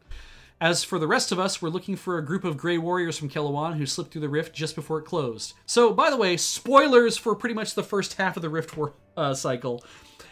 All sorts of stuff is gonna, you'd be like, oh, if I go read the books now, I'm gonna be spoiled. And yes, you're gonna be spoiled on things. It's just what's gonna happen, sorry. Locklear looked a little puzzled. King Liam and Emperor Ichindar granted the Grey Warriors freedom and new status in the kingdom. "Yes, but the agreement doesn't allow for the nationalization of stolen goods. It seems they may have absconded with a valuable ruby from Makala's entourage," said Belford. "Makala, the Serani Great One?" Owen asked. Bedford smiled. "Yes, he has been talking to Prince Arutha about establishing a permanent rift to encourage trade between the kingdom and Kellowan. He's really throwing his weight around trying to get his ruby back. If you should happen to come across it, bring it back here. He's offering a reward." They thanked him for his information and left. So this is a side quest. There's nowhere to write it down. We just have to know it's a side quest. But yeah, there's a valuable ruby, and if we find it, we can come back here and give it to them and maybe get a reward for it. Let's go to the inn again. Probably can't bard anymore. Let's see. Let's talk. Okay. Sometimes it's weird, because the arrows mean one thing. It's not always clear what everything means. The man scowled, apparently far more intent on something going across the common room. He seemed uninterested in Locklear's repeated attempt to chat. At last, he glanced up and gave an exasperated sigh. "What exactly do you want?" "Just a little friendly talk," Locklear said, with a companionable smile. "News, gossip, a song, perhaps? Well, go and find a bloody jongleur, then, and leave me alone." Jongleurs are entertainers. "I've got better things to do than entertain every jackaboot that comes through that door." So, not getting to go anywhere. "Barmaid is a store." Probably can't sell her anything. Didn't think so. Acts as a shopkeeper, though. But yeah, her thing sells rations, Quegan brandy, which is fermented in the vineyards of the Dauphiness of Queg. The brandy was classically smooth, lacking the bitterness of some of the vintages grown in the kingdom. Queg, I believe, it's in our realm. It's in Midkemia, but it's another country or kingdom across the water. And then ale. Contents of the cup were typical of the ale found in most of the kingdom, dark brown mixture with a seedy scum floating on the surface. All in all, not the best of drinks, but one that could induce a mellower outlook when life grew too stressful. So apparently, if you drink alcohol, I didn't know this. We didn't know this when we originally played the game because a lot of these things aren't really spelled out in the manual, or at least not in the parts of the manual we read. If you have an herbal pack and you sleep, you can get over a lot of maladies. Ale and brandy and other things can also help you get over some maladies as well when you sleep. But you have to sleep in an inn in order to use them, so it's kind of a substitute for that. Talk to this dude. The dwarf drew on his pipe. Languid smoke plumed from the old codger's mouth as he studied Locklear, Owen, and Gorath each in turn. Although he had long ago lost use of his left eye to a mortal sword stroke, his right eye still burned brightly beneath his bushy eyebrows. So, when we talk to people, we're supposed to get their voices, and we haven't been, so I'm going to have to do some of that sound driver playing with over the next couple days to see if I can get that to happen. There's an easy way to test it, apparently, too, so I'll see what we can do. Dubal on Loch. Being as a dwarf ne'er forgets... Oh, God. Being as a dwarf ne'er forgets as much as his own name, I cannot recognize a strapping young man before me who last I saw was a boy. No slight intended, but I fear I don't recall the occasion, said Locklear. As like the rest of your human kin, none among you can remember much past a week, if not for weak canny dwarves. You would have forgotten that you have a kingdom at all. I fetched you out of a cellar along with a score of womenfolk at the Battle of Sethanon. Don't you remember me, Lockie? Dubal, of course! Glad to see you. I hadn't recognized you without the eye patch. What's a dwarf to do? I won this scratch fair and square and I'll be a dragon's mother before I'll cover it up again. Shouldn't have done so in the first place. Now I just sit here to jabber with that loon of a Surani bartender and have me a few beers. Not much to do with a Macmordain Cadal all collapsed. A Brak Nur has been seen down there. They'll be offering a hefty reward for its slaying. Almighty of tradition holds too something of a challenge, as they are fierce beasties even by dwarven standards. I've heard tales of these creatures of stone. Thank you, Dubal. Definitely told us a lot about what's going on there. If I talk to him again... Oh, no, he's done. He doesn't want to talk to us anymore. I can read that out.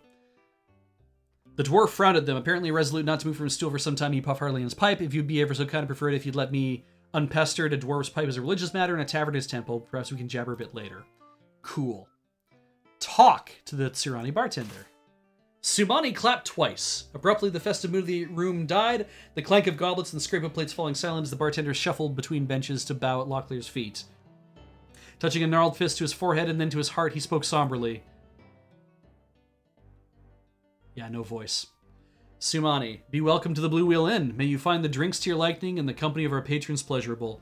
If there is anything our servants or I may do, you need only ask Sumani. Ah, honors to your house as well, Sumani. Am I correct in believing this a drinking establishment? So it is. We serve many of your Midkemian drinks as well as a few from the this is always hard for me. Tsuranuani Empire as well. Perhaps I might interest you in a cup of chocha.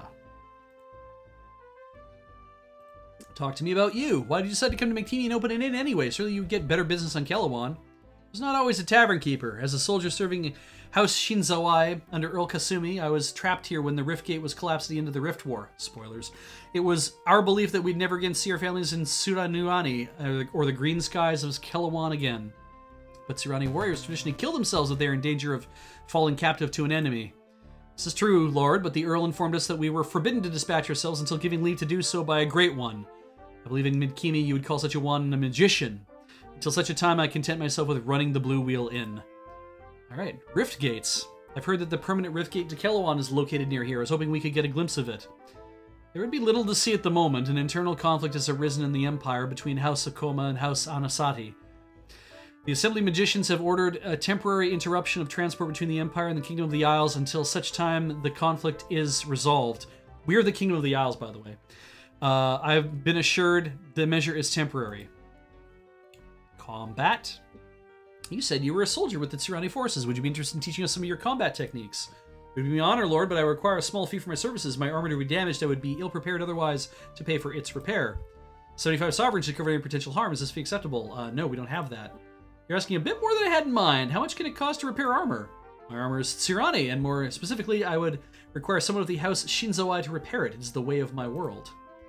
Armor repair. I don't know how much longer our armor is going to last. Any idea where we could get it repaired? If your armor was the same as mine, I would suggest trying the garrison, but kingdom armor is made in a different way. I would think perhaps the dwarves in the Makmordin Kadal would be of assistance. That's the mine. I understand from speaking to Dubal that these small ones are gifted when it comes to the manufacture of weapons and armor. Grey Warriors.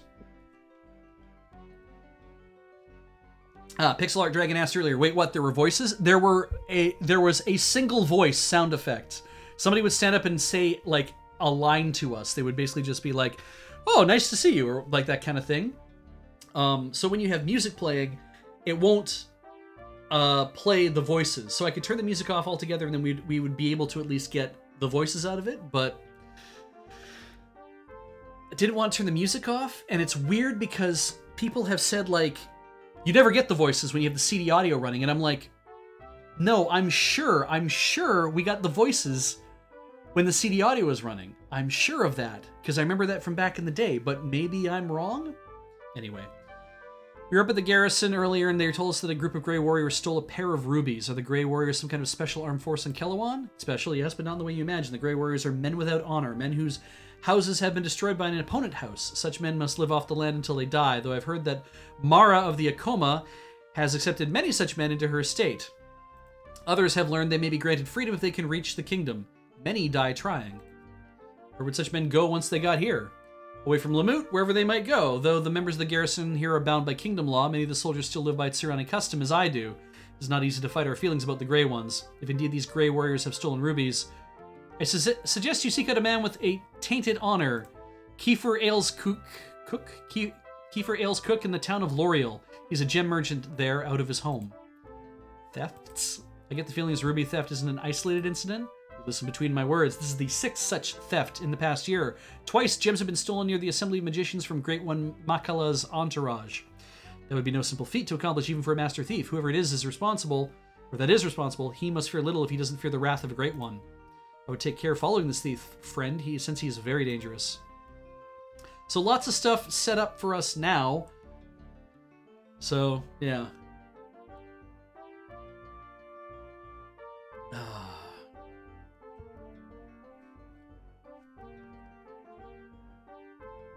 Okay, so Arclight says the CD audio should allow for voices.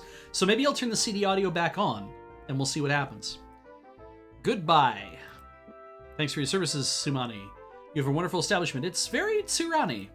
Your patronage honors us. Goodbye. I promise if ever in Lamut again, I'll be sure to drop in for a bit of something to eat. Now, we don't need to inn, because it costs us money. The Night Master looked tired. 5 sovereigns for the night. It's chamber pot in the corner. And so basically you sleep from whatever time it is to that dot there, no matter what happens. And no, we're not going to stay here for the night because we're completely fine. Another time, Night Master, bit of advice ever. You want more customers, advise dropping your prices. Even the Empress of Kesh would balk at what you're asking. 5 whole sovereigns. Shouldn't work again, I don't think. Oh, it will. Oh, well.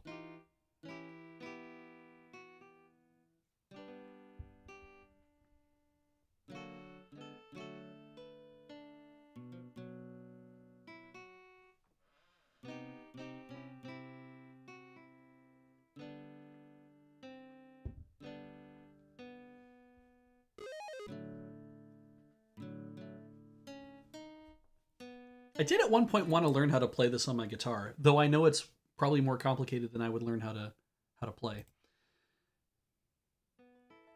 So let's, we have done everything we need to do here. There's nothing in that stash. We will exit. And so when you bard, everybody's ability goes up. It's not just the one person who practices. When it says the party, I have a feeling it probably meant more that, there we go. He got better. He got to listen to somebody play. He got to listen to Owen play, who is 41% good at this, and was like, oh, music! I like to think of Gorath as a modern equivalent. Think of what, like, Drax is like a little bit. But anyway. Let's put a bookmark down. And it is almost 10. Do I take it early? I mean, we're stopped and we haven't moved yet, but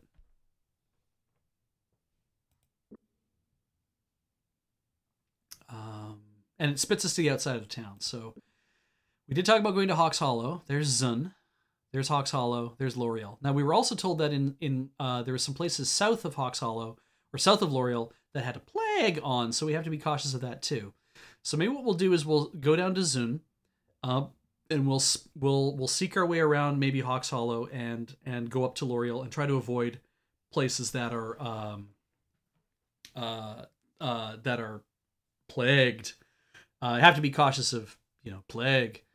And maybe we'll even run all the way up to Tirsag as a result. The idea that I wanted to do here was to find a place to trade in some stuff, like find a shop where I can trade in all my restoratives, get a lot of money, and then start the process of working our way backwards. And what I did when I did this before, when I was playing on my own, is I went all the way down to about Sarth, because in the first chapter, if you get within this distance, like fairly close to Krondor, you're like, hooray, it's Krondor, and you just barrel on in, and then you're in Krondor, and that's like the end of chapter 1.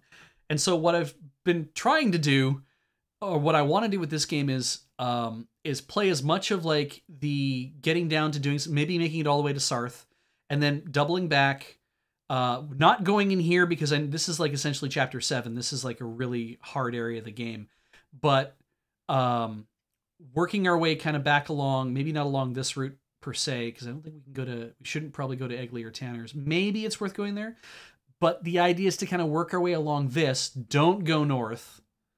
Armengar is probably not that big a problem, but stay along Tirsag, move along here, move all along close to North Warden, and then because I believe North Warden and Armengar are forts on the edge of our empire, and anything north of this is not for us to go to.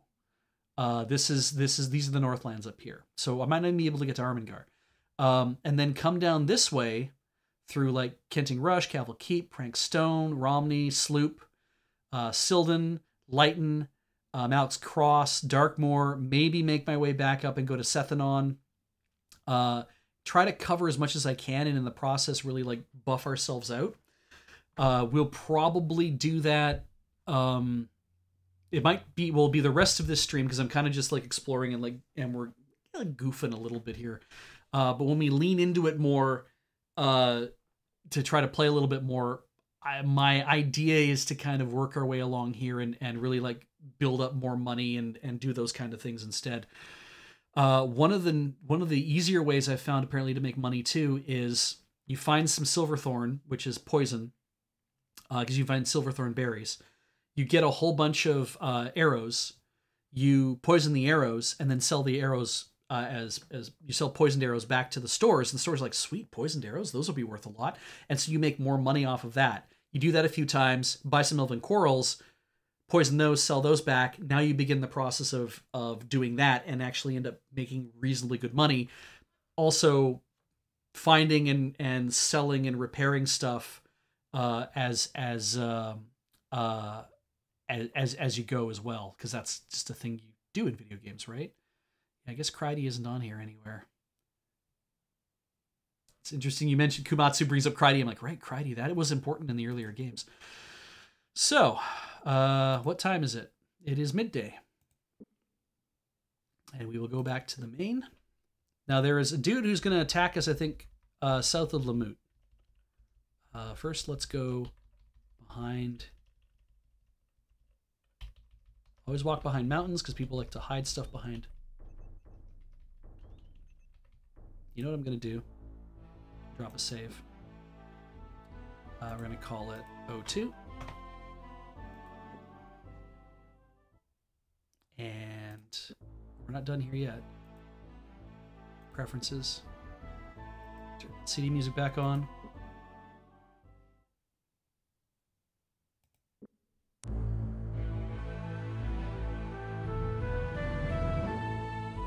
Yeah, they went hard on the audio. The problem is it might not be easy to hear the voices and stuff, but we'll see what happens.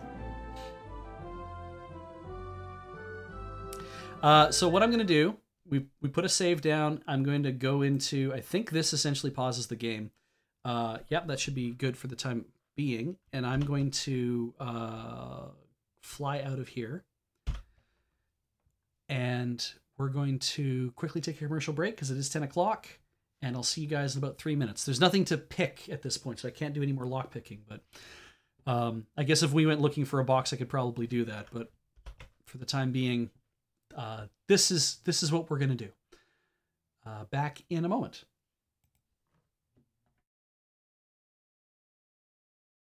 There we go. And I can hear myself in my headphones, which means you can probably hear me too. Hello. We continue playing.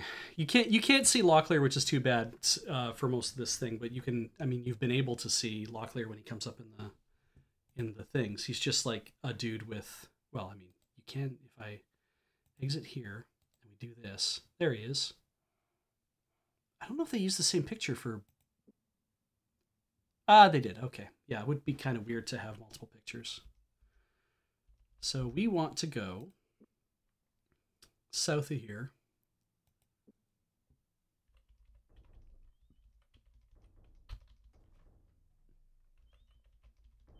Yeah. Sometimes you just can't walk through a beautiful place because it is all messed up.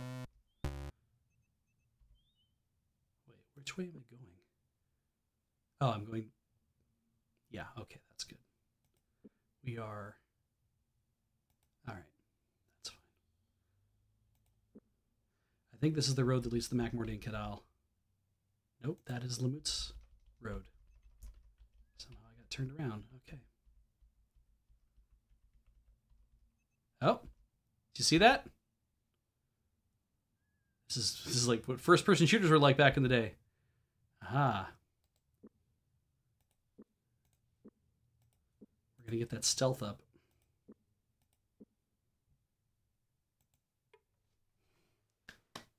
They agreed to attack, going over their plans as quickly as possible. Locklear laid out a simple strategy. We're set then. Let's just hope our advance is undetected or our advantage will be lost. I think that's good enough to qualify for stealth. We want to turn on that and turn on accuracy melee because we're probably not going to crossbow we can't crossbow anybody yet. We'll turn on casting as well. God willing, this works out. Yeah. The Mordor warrior grinned, sidestepping their surprise attack. To try to gain the higher ground, he waggled a mocking forefinger at Locklear, his eyes alight with blood eagerness. Fine, Locklear said, preparing for battle. Then we shall do this the hard way. Alright, so this is how it works. I can only move 4 in any direction. Probably what I want to do is... I don't want to be me. But Owen gets to go first. Let's see. That's auto battle. We don't want to do that. That's defend. That's run. That is... I'm never quite sure. I think this is rest. I think what I want to do with Owen... It's going to change me back to Owen? It's not. Oh, so I just basically passed everybody's turns. Cool. That's good. What do you have for spells, Owen? Despair thy eyes? Spare thy eyes. It blinds the target, cost me 2 stamina. I have no idea if this guy's blinded or not. I'm just taking it for granted. He hadn't moved. The battle was won. Search the body for supplies, Locklear suggested, then amended, but make it quick. If there are more waiting out there, let's not be here when they return. Body. Let's check the corpse. No sense being squeamish. So some royals. Got that. Important to grab lots of things, so we can hopefully repair them later.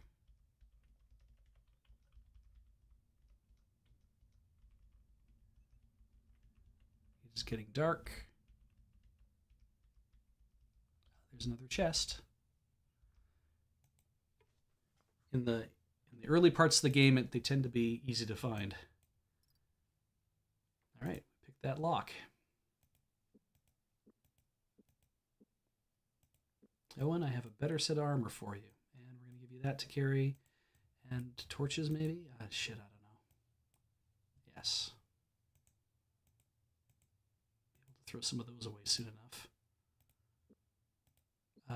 Let's see here.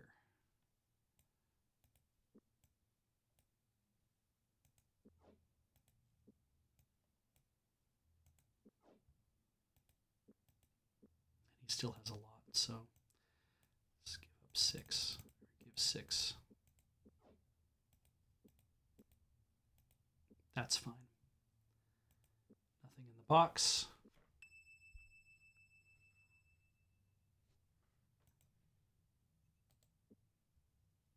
Lockpick went up again. Didn't even have it checked. Maybe we'll just leave that on for the time being.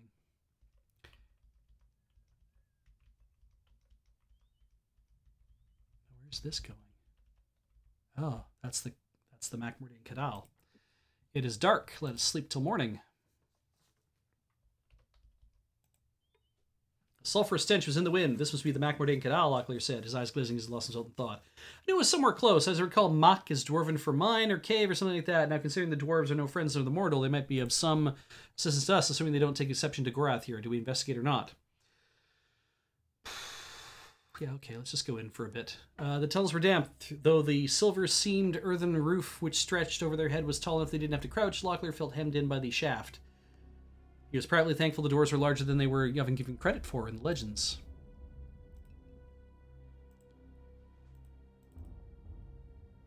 Light a torch on fire.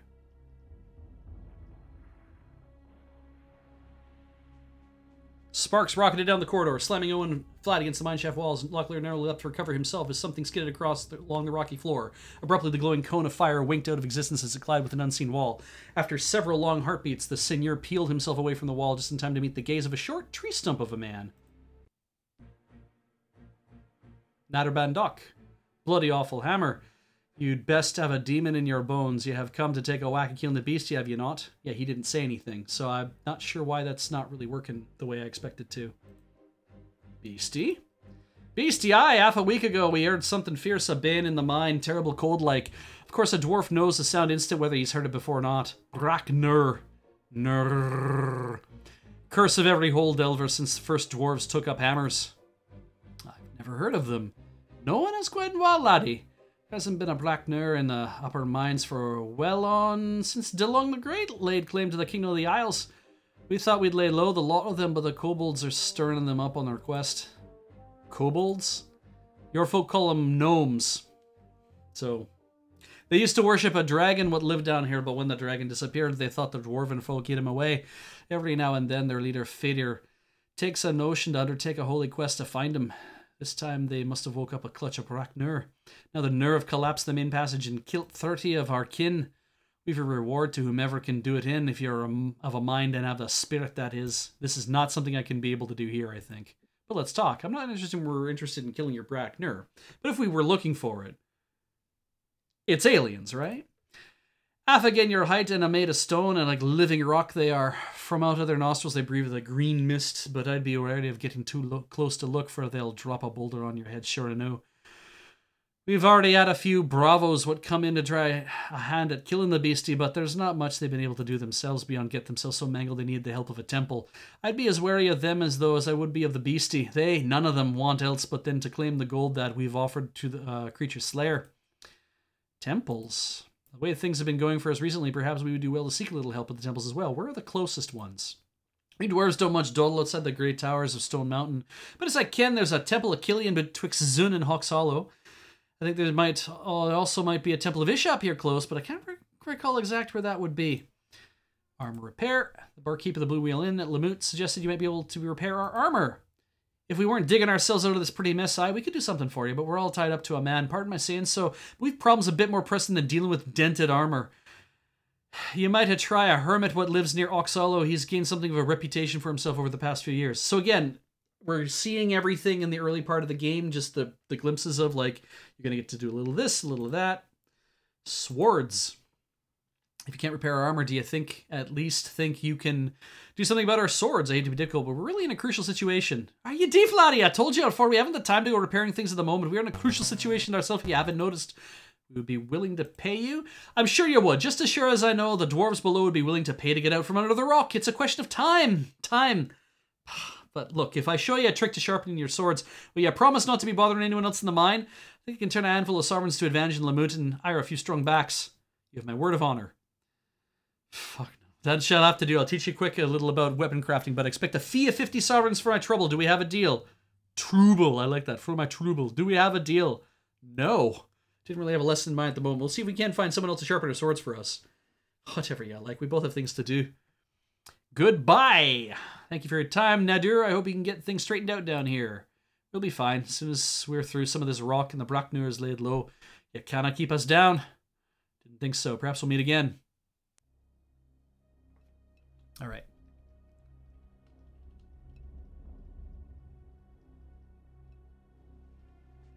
Is that a pit? That's not a pit. He said as he walked through the pit. Pits are a little more obvious, I think. What the hell do I know? I mean, it's been a while since I played this game. All right, so standard maze finding.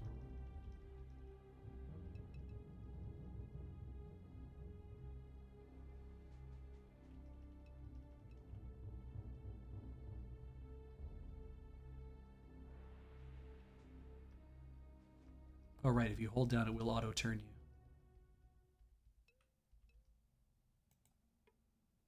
Yes, we should. Okay. That's not an instant open, but we have a new lock to pick.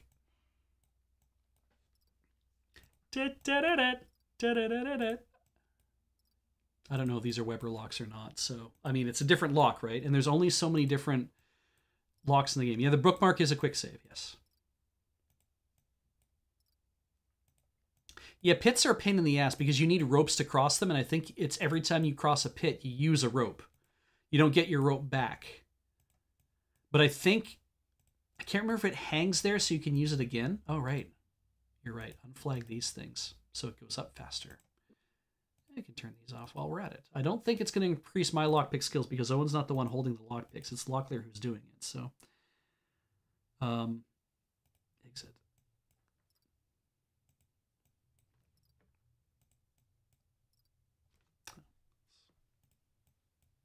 There, let you guys listen to this. And we will dupe some rope if that's what it comes down to. I would have to find a place to dupe the rope.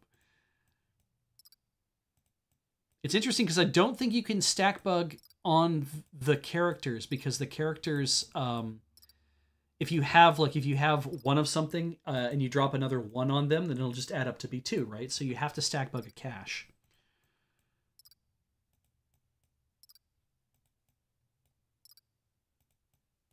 Put a rope in the body and rope comes out. Yeah, Johnny, that's the stuff.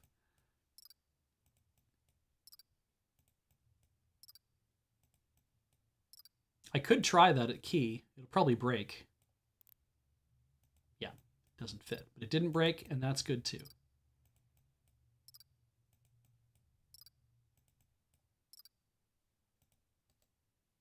It is going up, so that's good. And I haven't been breaking lockpicks recently, so that's good too. Which means that if I do want to try to train the other guys on picking locks, we can do that. Yeah, he doesn't say anything about what kind of lock it is or anything else. It's too bad. Oh, that one snapped a pick. All right. We can dupe anything that stacks. I think we could dupe keys if the key was something that was... Yeah, I think keys stack, so we could dupe it. We have to have 2 of it, though, is the issue. Yeah. And I think you can get keys from other places, but...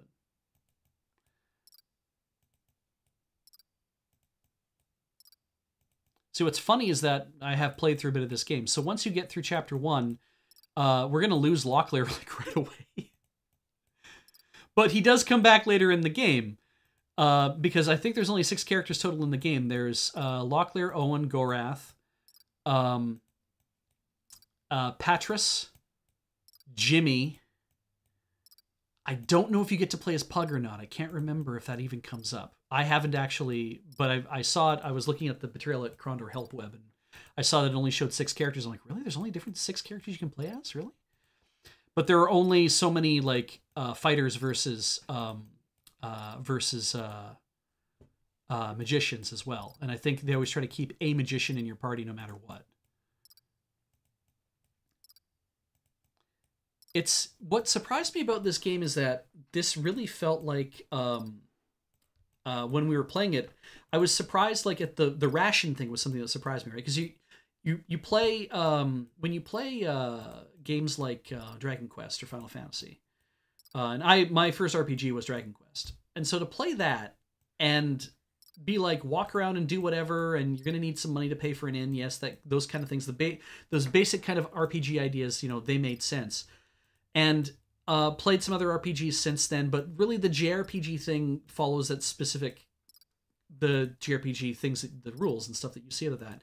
So to play this and be like, so rations, we have rations, why do we have that? It's like, well, rations are what we eat to stay alive. It's like, yeah, but why do we have that? It's like, well, it has to go in your pack, it has to take up space. And then you start thinking about that and you just come across spoiled rations in the game. You're like, oh, okay, well, I can eat those if I need sustenance. But they are going to make me sick, so I have to prepare to not I have to prepare to like heal myself from being I'm no longer hungry, but now I have to heal myself from like a sore stomach or a problem, and that's a it's like having to manage rations and having to like, then what do I do with these things? But it's a neat little extra game bit. That's like, you can only go so far from a town and wander around and do stuff, because once you've been on the run for a certain amount of time, you might eventually you know, run out of food. And I mean, I've played the D&D games and stuff I played for a while. We never really get into, you know, everybody seems to have Limba spread, right?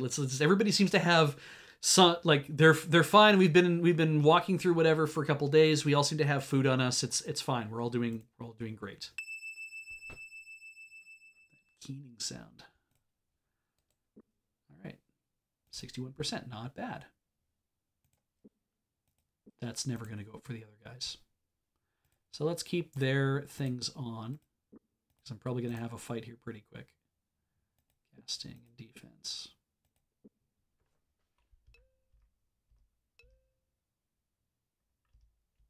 I don't remember that sound ever.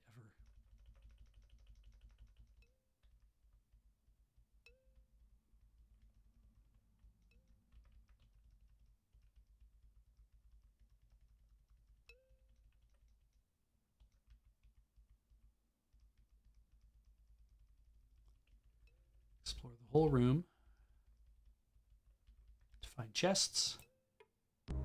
Ah, word lock box. Yeah, always a good idea to save first, really, but yeah. All right. Round as an apple, deep as a cup. All the bitter seed can't fill it up.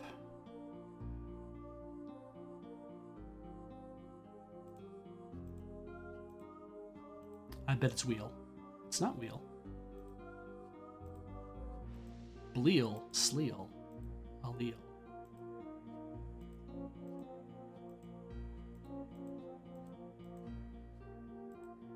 Round as an apple, deep as a cup.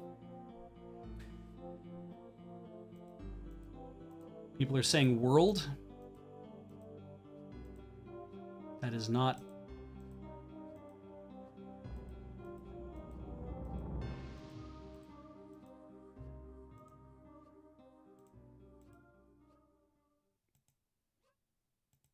Your beehole. You can't fill up your beehole.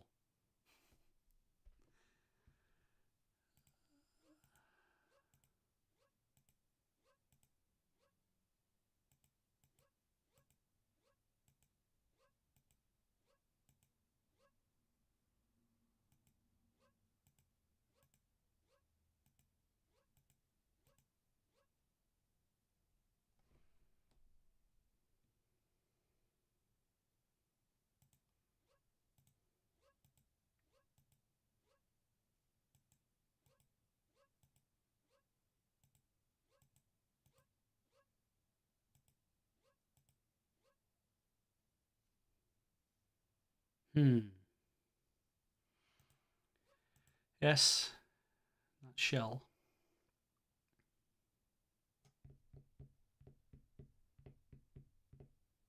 SAWB.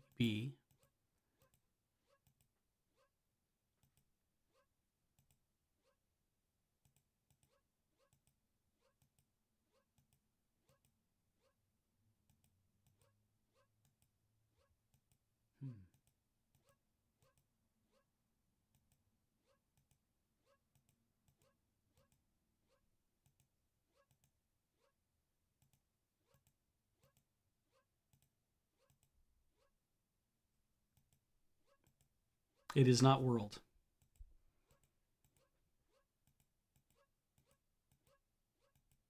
Because there's no R in there. Oh yeah, Civ.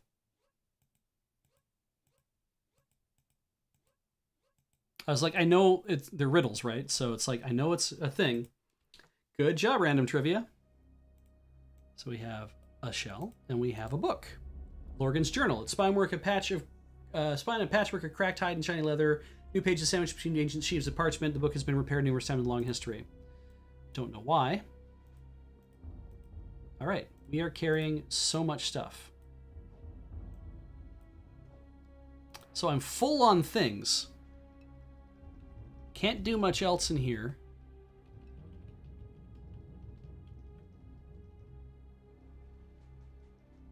Like, as I find things and hurt them or kill them, I'm going to end up unable to carry stuff out. So I'm just going to go back out.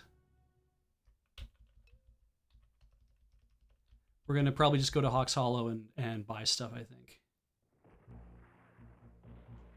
Oh, we ran into him again, I guess.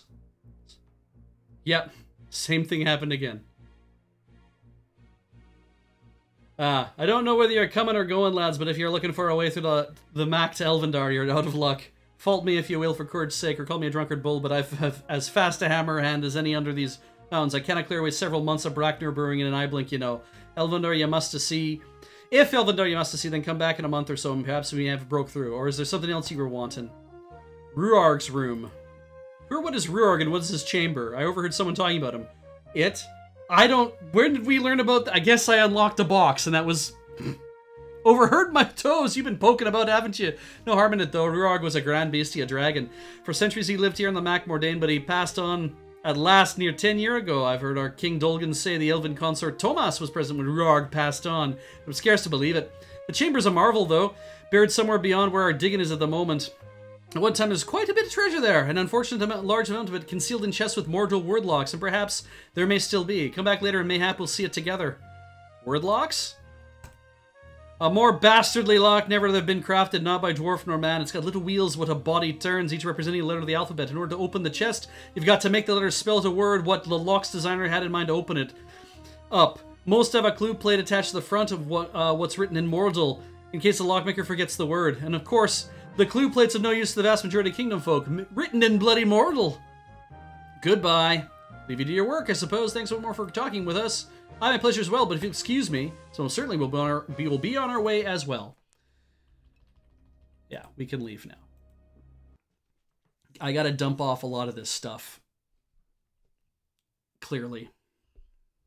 And like guided them, following the ascending shaft to the Mac Mordain Canal into daylight, they emerged at last on the road leading to the east in the King's Highway.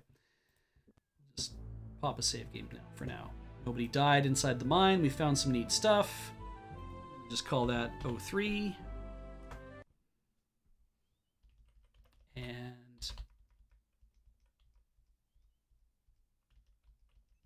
we'll come back to the Kadal. We'll come back to the Mac later. It is right about there. So we're almost near Zune as it is. Right, we can look at the journal, I guess. That's pretty much all there is, though, is like... Oh, you can double-click it. Nice. A journal of an unknown dwarf. The majority of the pages in the book were concerned with a creature which the author referred to alternately as a Bracknir, and Bracknir. Some mention was also made about a secret chamber in the lower chambers of the Mac Mordain Canal, which had once been occupied by someone named Ruarg. And there we go. Because we spent a lot of time dicking around there. Probably going to get to Zun. Oh, no, I guess I gotta sleep again. Sleep. Ah. Grass stopped and stared into the distance. After several seconds of contemplation, he turned and began to speak.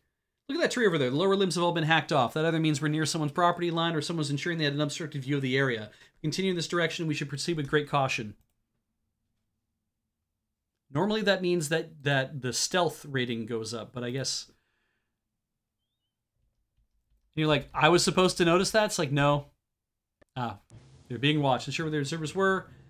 Out comes a figure. This is an ambush situation, I think. We're supposed to see what happens when that happens. So, when you're too close to somebody, you can't do anything about attacking them. Like, Owen can't cast spells, so he's got to get clear. My choices are thrust. Now I can swing with the right mouse button, or I can thrust with the left to get more damage out of this if I want to. But we will thrust. And then I will use Despair Thy Eyes, because it costs me next to nothing. And it's going to blind that dude, hopefully. We can kill this dude. If I blind him... Hopefully, if that works, we're not going to hear anything else about that.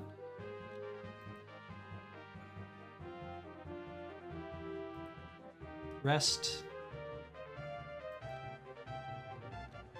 Rest again.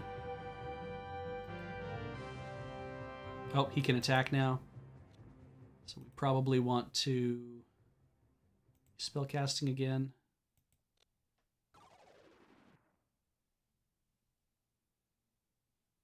Can I actually change?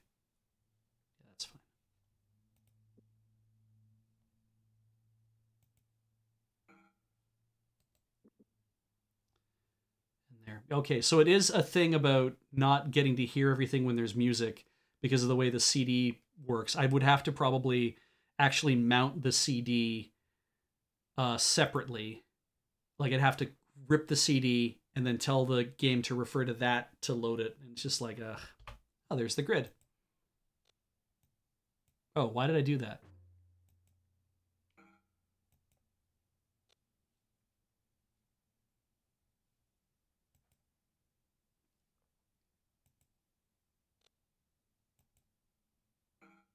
Good.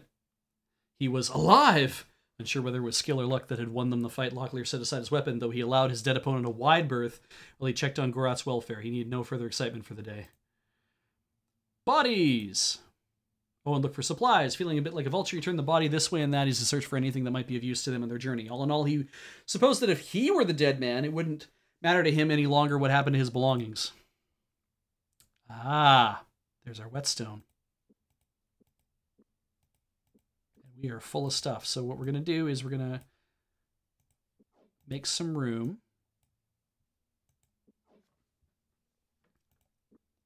Copy that whetstone here, or put it there. This is non-stackable. You can't just drag a whetstone, like a piece of a whetstone, to somewhere else. It's literally use the whetstone to do what you're going to do.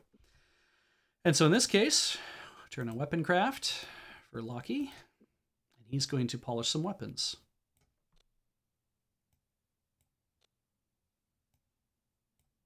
That is not the sound it should be making. That's really weird. It should be like a sh sound. I'm going to drag that onto him. So the way weapon craft works in this game is that when you try to do weapon craft, you have to have used the weapon at least once. And generally any sword that we find is, unless it's 100%, it's technically used. So still got some good weapons overall here. Might put that on him and see about how are we going to do this. Okay, Owen's got space available. So we're going to copy, we're going to move. The gating on the audio is a little weird. This is repairable. Okay, sorry, I should show you that. It says repairable. It has more info, so you can learn a bunch of stuff about base damage and swings and like, accuracy and whatnot. So swings are, a thing. So we're going to copy that to Lockie. Doesn't have enough room, so we're going to copy a already repaired. Lockie doesn't have enough room. Gorath has the room. So we're going to copy a repairable sword over to here. We're going to clean it up. We're going to clean it up. We're going to put that on because it's a good sword. And what's our terriblest sword that we have? That 82, I think, is pretty bad. And we're going to put that 84 over here. We're going to copy that 73 over here. And did we use up? We used up the whetstone entirely. Okay. 83, 84, 75, 72. All right, well, I think that's fine. 2 charges on your torch. Oh, because of the amount of time we spent underground. Right. Spend enough time underground, your torches get used up in the amount of time that you're using them, I think. So that might have been what happened there, is that they only last for a certain number of hours. So, yeah. Okay. So we can leave some stuff there. That guy on the left. It's usually worth trying to do all this stuff because the incremental improvements all help. 3 rations. We do not have much in terms of available space. 3 normal ass rations. We don't need those. Want to get to Zune. There's Zune. Locklear rapped in the tavern door. When it was apparent no one was coming to open up, Locklear shrugged. Well, it seemed the common folk have taken Prince Aretha's laws to heart. Doors only open from midday to midnight, he said with a sigh, but I suppose someone had to ensure the farmers weren't drinking when they were in the fields. Sometimes he really takes all the fun out of life. What else do we got? Aha! The door swung open, bleary-eyed and smelling of alcohol. A 40-ish looking man sneered at them. Well, what do you want? He shouted. Out with it. We're hoping you could give us directions. Directions? Directions? The man's eyes blazed as he snared a wine bottle from the floor. I'll give you directions. Before Locklear could react, he felt the impact of the wine bottle against his skull. Which means that he's probably taken a little bit of stamina damage there.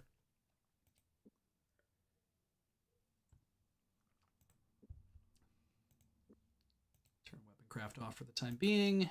I'll just put the standards on. His defense might have helped in that respect. Nope. Clear pounded at the door, no one answered. Resigned the drunk wasn't going to face them now in a fair fight. He shrugged and turns back. I don't think he's going to answer it now, he said, touching a tender spot on his head. Let's go on. Locklear knocked on the door of the small wooden house, then waited patiently for someone to answer. After several seconds, a woman appeared and ushered them inside. I don't have time to talk unless it's really important, sirs. I have to finish preparing some mushrooms that I picked for the shopkeeper over at Keege's. He nearly ran out of healing restoratives yesterday, and you know what they say, you can kill me, but you can't eat me. That's a strange expression Owen said. What does it mean? To tell the truth, I don't know, the woman replied, her face brightening with a wide grin. Something that the Baron Kevin used to say. Never could make any sense out of it. Now, if you excuse me, I really must be running along. Sometimes it is just flavor we're going to get from people, right? Like, it's just, here's stuff that happens. Oh, doesn't seem that anyone's about. This place is abandoned. Let's go inside. Oh, that's good. And a light bowstring might be worth something to us. It is absolutely worth waiting around until the inn opens. Arclight. We're going to do a little bit of shopping first. Because maybe I can get rid of these friggin' restoratives. Ah, it's an herb shop. And that's all we can do. Locklear sniffed, rubbing his irritated nose. He struggled against the urge to sneeze, but the smoky interior of the shop made it hard to maintain his demeanor. More annoying, the smoke obscured his view of the vials and jars, which crammed the store's shelves, most of which appeared to contain herbs or incense.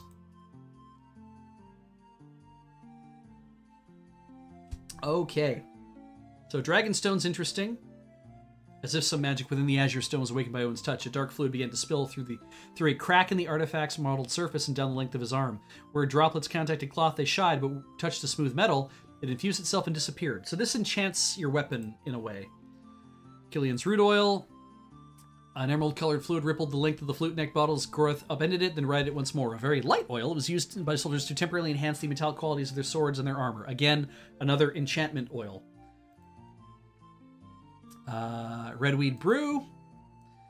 Goroth shook the vial, called Tith's Piss among mercenaries. The liquid was famed for its vile metallic flavor and ruddy color, both owing to the fact that the liquid was gathered from the rusty drain pipes of the Temple of Tith. Many claimed the fluid could improve imbiber's swordplay for a short time. Temporary boosts is what a lot of these things are, and we are going to find them throughout the game. Do they help? Kind of. I mean, they do help, but meh.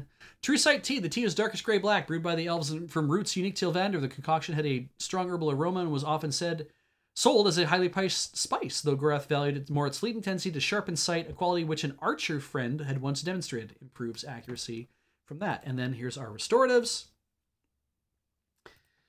12 for 57. I'm going to drop him 24. 28 sovereigns. That was like no time we had to spend to do this. I don't know if my haggling will go up if I check it, if I'll get better prices for it or not, if I haggle. Maybe. Usually that has to do with like haggling for stuff to go down, but let's see here.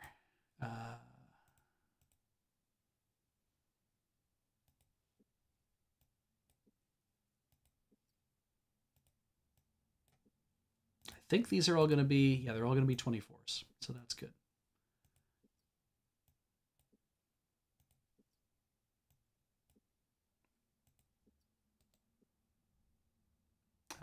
Okay.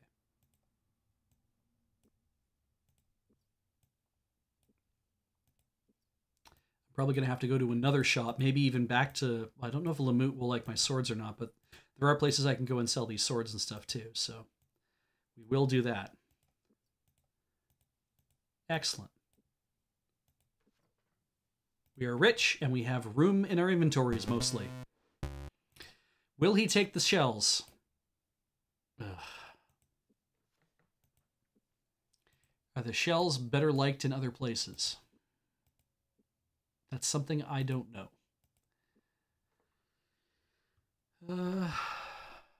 Let's just have a quick look.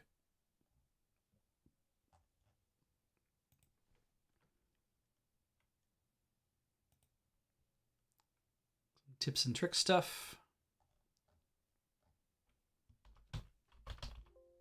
That doesn't help. Go back. Basic walkthrough. Oh no, I wanted to not. Sorry, I'm in another screen right now, looking at the website. I'm on the Betrayal at Krondor look web. I'm just having a look at things I can sell. Technically qualifies as a. The shells qualify as money and gems. So let's see.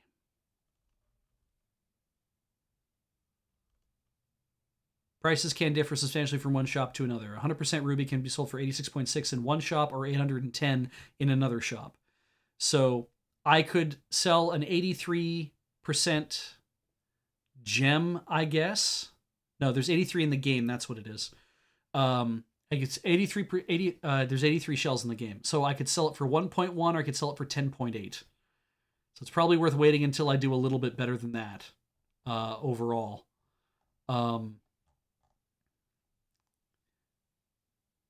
Hawks Hollow is the best place for selling gems, so I'll probably just do that.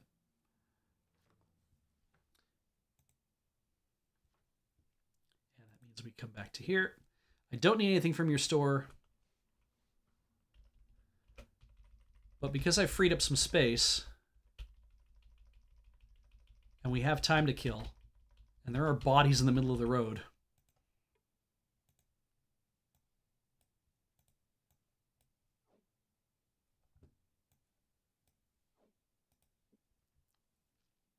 take their stuff.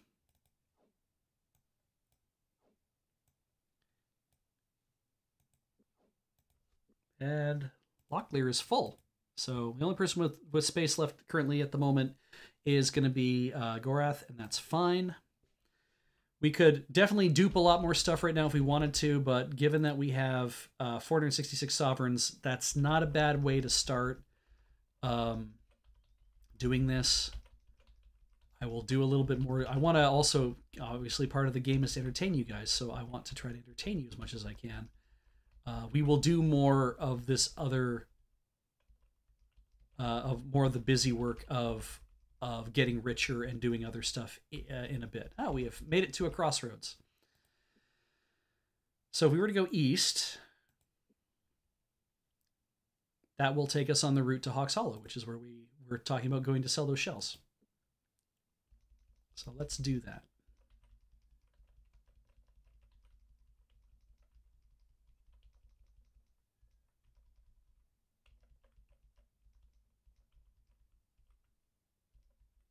Okay, there's a dude. So we're going to turn on stealth. And then click on the guy, because I'm pretty sure that's how this works.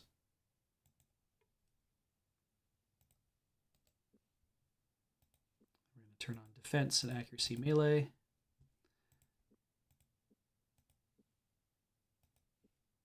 Oh, casting, I think, is what I want to do for Owen.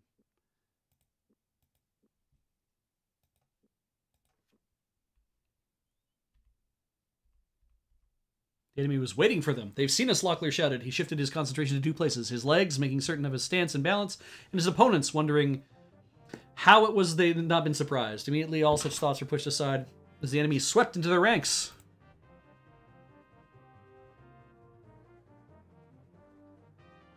So Owen, again, only has a few spells. Despair Thy Eyes. He has Invitation, which pulls them towards him. And Gift of Sung, which heals. rather as a transfer of health and stamina. Whatever you cast for, it sends it to others. So I'm going to do this. You can barely hear it. Send Lockie over there. I'm going to send Gorath over to here. Cast Despair Thy Eyes on this dude.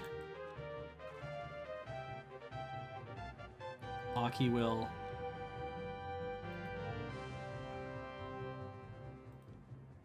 cast this on this dude. And then it's just go around and around.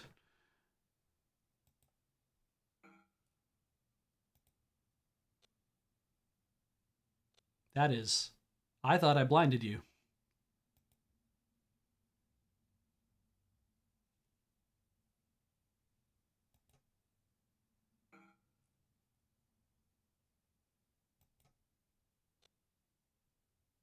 Oh, I see. We're running, are we?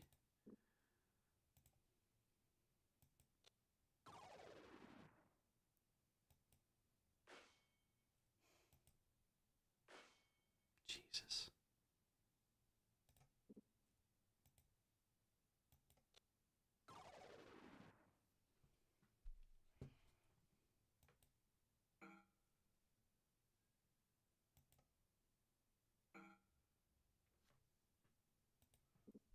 Let's keep casting it on him.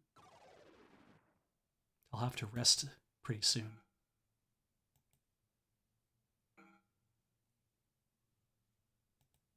I guess I don't get to rest just yet. Locklear moves to here. There we go. Gorath moves to here. I get to rest. Nice. The battle was won. Search the bodies. All right, what's in here? Poisoned rations. Definitely don't want those. Got some other stuff. What's in here? 15 royals. A reasonably good broadsword. And what do you have? Royals. And rations. Who's got my ration packs right now? Okay, well, we're going to put that on you. That's fine for the time being. So I can give you some stuff. I guess maybe I'll give you swords. We'll come back here for the other stuff eventually.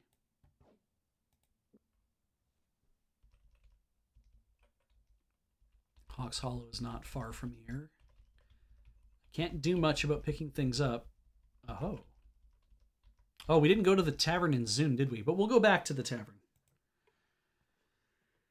Oh, right. I could have thrown out the 18% armor. Yeah, maybe I'll do that.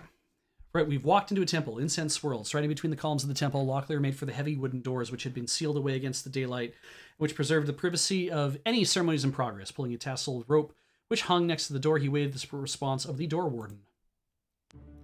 Temple of Killian. The meditation chamber was Spartan and strangely cold, seeming all the colder for the heatless flame which burned in the holy censer. The only bow that had been made to adornment in the temple appeared to be the strange pattern that had been etched upon the wall. The fire was cold. Unnerved by the unnatural flame, Locklear decided to explore elsewhere. I believe it's teleport, enter. We'll enter first, I think. Locklear pulled the curtains aside. The rear section of the temple was as dramatic as was the meditation chamber. A large pool occupied the center of a lush courtyard and was hemmed in on all sides by an alabaster peristyle with climbing vines. Cloistered immediately off the open area were several arches, doorways either blocked by heavily woven curtains or choked with clouds of obscuring incense. Nearby, a gong sounded immediately. A priest hurried out of a doorway, halting as he caught sight of the unexpected supplicants. Talk, cure, bless, and done. So we're going to talk. They were shown to a chamber. Here, there were no flagstones or chipped tiles underneath their feet, but instead a thick carpet of grass jeweled with dew. At the far end of the room, a pair of yew trees overarched a throne of woven reed, upon which was seated a striking-looking woman, her shoulder-length black hair bound behind her back with a green cord. I'm the high priestess of this temple, she said musically. Killian welcomes you to her domain. Come, be seated. Listening with keen interest to the stories told by Locklear, the priestess remained as motionless as a statue. At last, she folded her hands in her lap and sighed heavily. That was most entertaining, she said. I particularly liked the part about the drunk. But I advise you in the future to keep an eye on the food you eat. You shouldn't simply gulp down the first thing you find without taking a look at it first. Again, poisoned rations we just found, right? Properly chastened, Locklear shrugged his shoulders and promised he would be more careful in the future. Cheered he didn't mind when the high priestess escorted them from the room. And that's it. So they don't really get into what all the different all the different gods and stuff are for. That's more in the books if you're interested. But anyway, the priest bid them farewell, leaving the lushness of the central courtyard. They passed back through the curtains into the deserted meditation chamber. Teleport. The design was odd. I see the mandala interests you. Turning, Locklear noticed a thin young man standing in the archway, his hands hidden in the folds of his robe. While the relations between the temples and the new Academy of Magic at Stardock have been cool, it is one of the treasures they have passed on of the Tsirani magic. It's given us great mobility. Mobility? Locklear asked. How can a painting help you move? The acolyte smiled. It would be easier to explain by example. Tell me about a place you're familiar with, a place where you've spent a good deal of time. Locklear shrugged, describing the place he had grown up, the layout of the rooms, the various things associated with his home. Very good, the man replied. As you described those things to me, doubtless you also experienced certain memories through which you were able to relive your past. In the same way, these mandalas help us locate a place. By memorizing a pattern painted on the wall of a specific temple, we may will ourselves there. I could think my way home with this? No, the memory of your home would be too unfocused for you to make the attempt. But if you were to memorize this pattern, you could return here by recalling its image in your mind when assisted by the power of another temple. Again, going from temple to temple is how you fast travel in this game. Locklear looked back at the mandala, lost in thought for a moment, his eyes soaking up the intricacies of it. I assume there would be some fee associated with moving between locations? The acolyte nodded. As simple as it is in concept, it still requires a great deal of effort to move even a single individual, though I'm told the Tsirani Great Ones move about with less effort. I believe Pug wished to restrict our knowledge of this in some ways until we had proven we would not abuse its power. Pug is he is the main character of Magician, which is the first book. And so, yeah, the fact that he's being referenced here as being the one who wishes to restrict the knowledge of the people in the temples should give you a sense to how far he's come since Magician Apprentice. A bell sounded. Abruptly, a darkly robed priest swept into the room and came to a halt behind Locklear. I was lured that you might desire to use the mandala? Desire, perhaps, but I haven't seen any of the other symbols, Locklear said. I don't suppose you could go with us? I am regret that I cannot assist you, the priest said. My duties require I stay here to guide others that wish to arrive. I am sorry. So, I believe we've seen it now because we've walked inside. That's all it takes. If we need to cure ourselves of anything, if we needed to bless any of our stuff, we could do that. We're not going to do any of that. We're just going to exit because now we have a place to come back to. And I think time does pass. Ah, yes. So you can camp until healed, which will just start spinning the dial until you're healed. Not always necessary. And an inn will heal us better. And we're on our way to Hawks Hollow anyway, so we just need to find our way there. It's probably up that path. No, that's something else. We'll go over there anyway. Why not?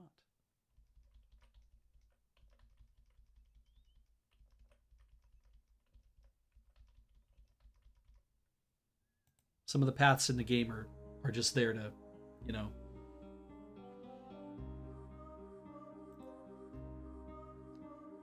Grath scanned the runes and bossed the mortal clue plate.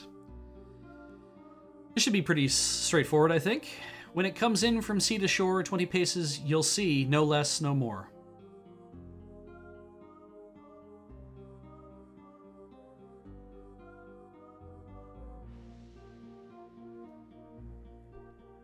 EGFS. ORLA EAL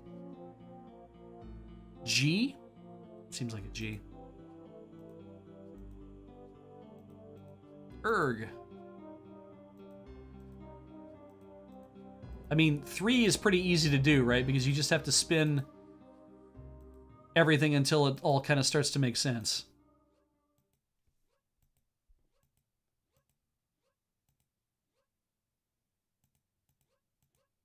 the Fae. Fog. That's it.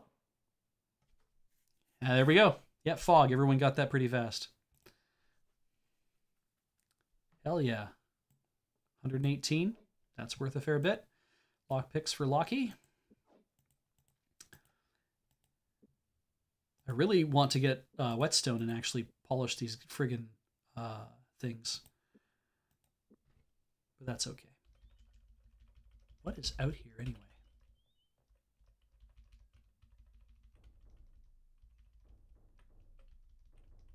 Yeah, sometimes you just can't get rid of a bomb.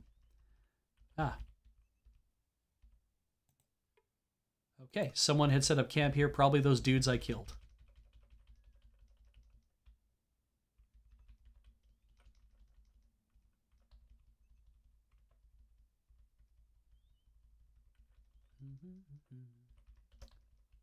Ah, so this happens too. You'll sometimes see farmland and stuff, meaning that little hidden places to go. Locklear gasp.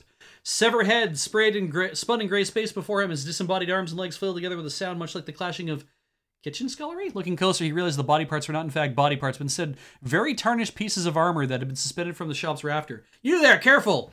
May all come down on our heads! A gnomish man approached from the rear of the shop, a match held tight between his fingers. Should have knocked. Really didn't hear you from upstairs. I can see why you came, though. Your armor is in quite a state. Another blow to your suit? You look like those lot up there. I'll fix you right up. It's all the same. I prefer to buy an armorer's hammer. I'm sure you would, but I'm not in the business of ruining my livelihood. I'm an armorer and I make my living in repairs. People go fixing their own and I'm out of business, right? Yep. Joseph, the animals. Everywhere Locklear looked, polished metal gleamed. As much as a temple of war as any temple of Tith, the cramped shop contained a startling variety of armor. All he does is fix stuff. So if he tried to fix things, let's, for example, pick this. He just does armor. 6 sovereigns and a royal?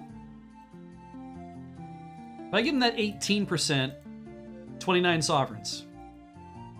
So he could fix any of our armor, but largely I don't see why at this point. And if we're concentrating on doing it ourselves, we're probably fine. And it's nighttime again. And Owen can't get any better, actually, either. He heals up to as far as he can heal up to. And then we have to find an inn to sleep in, which means we could go back to Zun, like we talked about doing, but I do want to make it all the way to Hawks Hollow.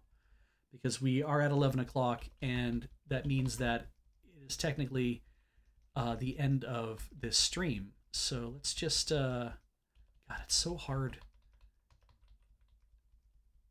Trying to remember where I'm supposed to go, or it's like, keep moving in this direction, but also don't forget to explore like you do in Breath of the Wild.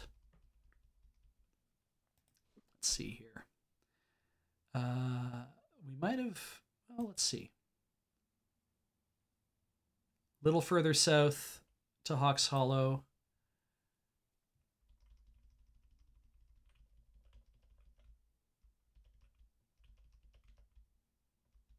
Yeah, at some points in the game, you can literally, when you don't have to see anything, you can just mini-map. And just steer yourself along that way. Marry yourself to the road and be like, I'm going this way now, and that's fine. I don't need to go looking for chests. I don't need to go looking for dudes to fight. But on the minimap, they're not there. So you can't just run and be like, oh shit. So let's see again. Turn on stealth, turn off these.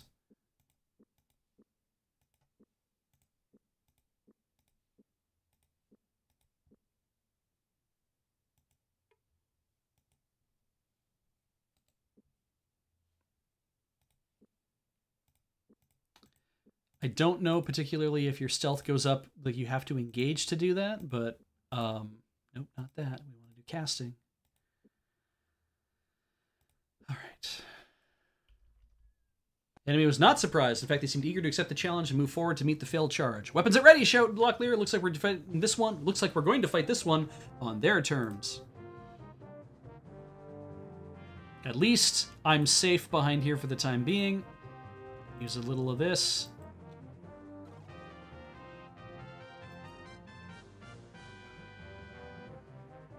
And Gorath is too slow to get in place, so I'm going to send him over here to act as a bit of a wall.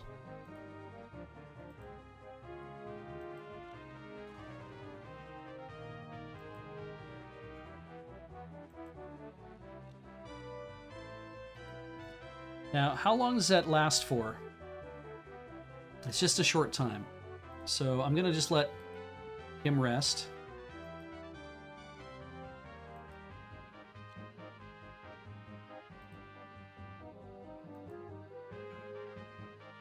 Also, something I found out about, I was reading up some stuff. Okay, so now it is time to cast that again.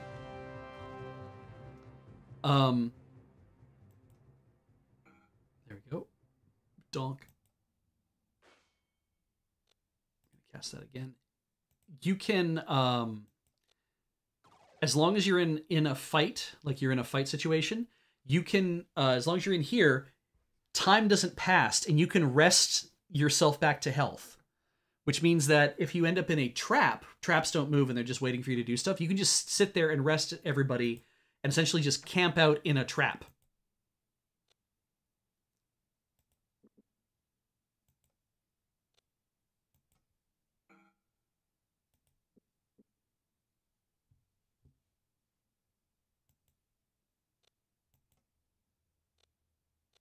Okay, so now he's attacking back. It's weird to have a lot of misses, I feel like, when you're playing in a game, because it's like, because you expect to, like, I'm going to hit and I'm going to do damage. But then you have all these misses. It's like, I guess if everyone's fighting smart, the expectation is that you're dodging, you're preventing them from hitting you. Search the bodies, may have valuable supplies. Make it quick. Good stuff. That's good. Leave those on for the time being. Gorath looks for supplies. It's always kind of the same thing over and over, unfortunately. And more rations. I don't even think we... Well, I could take those. Time has passed. Enough that it's probably worth it. And some royals. Ah! The Mortal Lamprey. Not a great weapon, but better than other weapons. And in this case, better than some of the stuff we've been carrying around. I'm going to drop this. I think I can drop this on the body. I sure can. Give this to Gorath. He has a slightly better weapon to use now.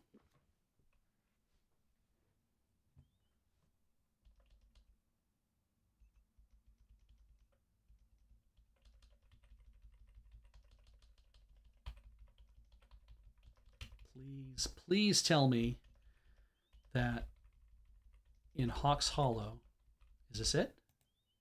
Found it. Generally, there aren't enemies in towns, which is nice. A bell rang. No sooner did Locklear manage to get the door open, he found the shopkeeper was escorting him inside. The Woolen Man. The lay of the goods store was comforting, familiar, arranged in such a common sense fashion. It only took a few months for Locklear to locate the items that were interested him. So lots of different places I can look. Ah, Amulet of the Upright Man. Gorath looked at the medallion skeptically, and Krondor similar amulets were sold as fool's trinkets, ornaments that seemed, in all respects, like true gold, but were clever fakes run up by unscrupulous magicians. Checking the reverse side, he noted an inscription to Baneth, the god of luck and of thieves. This increases your lockpick skill just by having it on you. Lots of expensive whatevers. There's the Gilder's Pass key, there's a Virtue key. Virtue keys. This is a Virtue key, or I'm a Gwali's uncle, Gorath said with a grin, tapping the dorsal-shaped head. Originally, these keys were only made for chastity belts, but in the last 100 years or so, they expanded the use of the design. The locks this will open protect very valuable items. You can tell because it's 270 gold. Gilder's Pass key. Gorath wiped a bit of dirt off the key. Made from sterling silver, the Gilder's Pass key was a stunning piece of craftwork. It would seem profane, such beautiful work was wasted on such simple tools. And then Ring of the Golden Way. Ring was a simple, unadorned band of gold which fit awkwardly in his finger, worth only a small crafter's fee, and the gold used in the forging. The ring was still charming in its own humble way. What mystified him was the peculiar way it warmed when someone moved near him. So this, I believe, gives you a bonus to stealth. Something along that line. The shells, I bet you'll want. Yeah, it's better than the other place, and we're going to just accept that. We want to get the shelves out of our hands. That's pretty good. He probably doesn't want this at all. Yep, didn't think so. I have no idea who's going to want that ultimately. You going to want this? Didn't think so. Don't think I have anything else on me that I can give you at this point. I need to find another shop, I guess.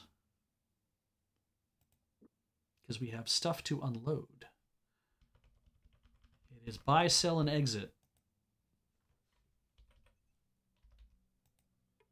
Door opened a fraction of an inch. Your hands, a voice commanded. Pardon, what did you say? Locklear asked. Show me your hands, the voice repeated from the darkness. Palms up, thumb out, and don't make any sudden moves. Faintly amused, Locklear complied and dizzy asked, extending both his hands for the stranger's examination. On command, he turns his hands over, again waiting for the judgment of the voice of the house. You pass, the voice in the house pronounced at last, but his voice did not sound relieved. All right, then, listen carefully. Don't ask any questions. What was all that hand business about? I said, no questions, the voice snapped. Suffice it to say, I know that you can be trusted with what I have to say because you don't bear the sign. You should be on the lookout for scrolls or anyone bearing scrolls. Read them carefully. They could save your life. Be safe. Scrolls? Looklear asked. Why? What's in these scrolls? Does it have anything? Abruptly, the door slammed shut. Again, more stuff to tell us about how the game works. A man invited inside. Come in, my name's Lucan, he introduced himself as he slapped his guest in the back. Nice to meet you. I haven't had visitors in some while. You know, it gets kind of lonely up here and the kids don't come down too often. You have kids? They're Marvel, don't you think? And Locklear seized Lucan's wrist and gave it a savage twist, forcing a shining sovereign to fall from the man's pained fingers. Everyone watched in shocked silence as the gold clattered to the floor. I almost didn't feel you nabbing that from my purse, Locklear said. You're not a bad thief, but you're not good enough. Don't kill me, Lucan pleaded. Please, I don't have anything to give you, but I'll do anything. I'll teach you. You'll what? Groth sputtered. Yeah, I'll teach you. Yes, that's it, Lucan said, his face brightening. Spare my life and I'll teach you everything. I'll teach you what I know about locks. Everything. What do you say? I didn't click on the lockpick thing. I wonder if I should. Do I get to come back here if I do?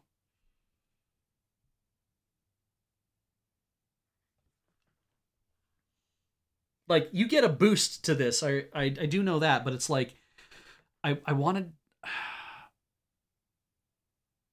I don't know what happens if you don't. I don't think we kill him at all. I don't think we're in the business of just killing people. Yeah, but then do you lose the opportunity is the question, right? Let me just have a look here. In the website that I'm looking at is...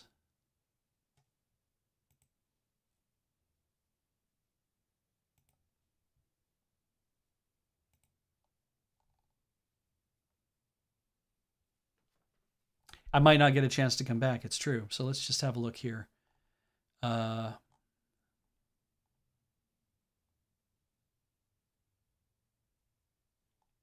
yeah, there's lots of things to do. Actually, some things that we haven't even done yet.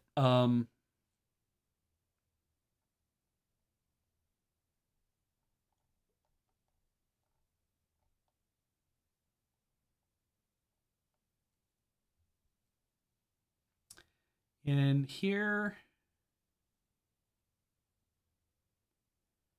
Lucan can teach you a trick, he says. That's tough. Maybe I just take it. I'll just take it. Locklear arched an eyebrow. Very well, Lucan. He said you may teach us, but if we leave here with any less than we came in with... No. You have my word. Just sit here and I'll be right back. I'll go and fetch my practice locks. I'll be right back. Nice try, but no. You're staying here, Locklear pushed Lucan to a seated position. Just tell Gorath where your practice locks are and he'll fetch them. Then we'll start our lessons. Having resigned himself to the fact he wasn't going to escape, Lucan lectured and demonstrated for the better part of the day before he set his practice locks aside. That's it, he mumbled, wiping perspiration from his brow. That's all I know. Good enough, Locklear said. I think we will be on our way now. And Lucan, for your continued health, I would suggest that you get out of the thieving business. And lockpick has gone up for everybody. 66. Come on. 10, 20. It's pretty good. Is this an inn? Lack of a door latch. The sign the inn was lightly chartered by a local lord to ensure the safety of travelers. Hopefully it also means the inn's furnishings would be suitable. Except for a thin strip of floor that led between the door, the counter, and the stairs, a grey cowl of dust coated the inn's fixtures. This is the Dusty Dwarf Inn. The patrons of the inn seemed similarly stagnant as they glanced up lazily from their mugs of ale and brandy. So my choices are barmaid, innkeeper, bard, that person, that person. So barmaid lets me get access to my characters, so I can select different things. You can also buy a practice loot in the game, which means then you can just like sit in a campsite and just jam. I believe that's everything. So now we bard. Don't want any of that. What are you kidding me? Bard.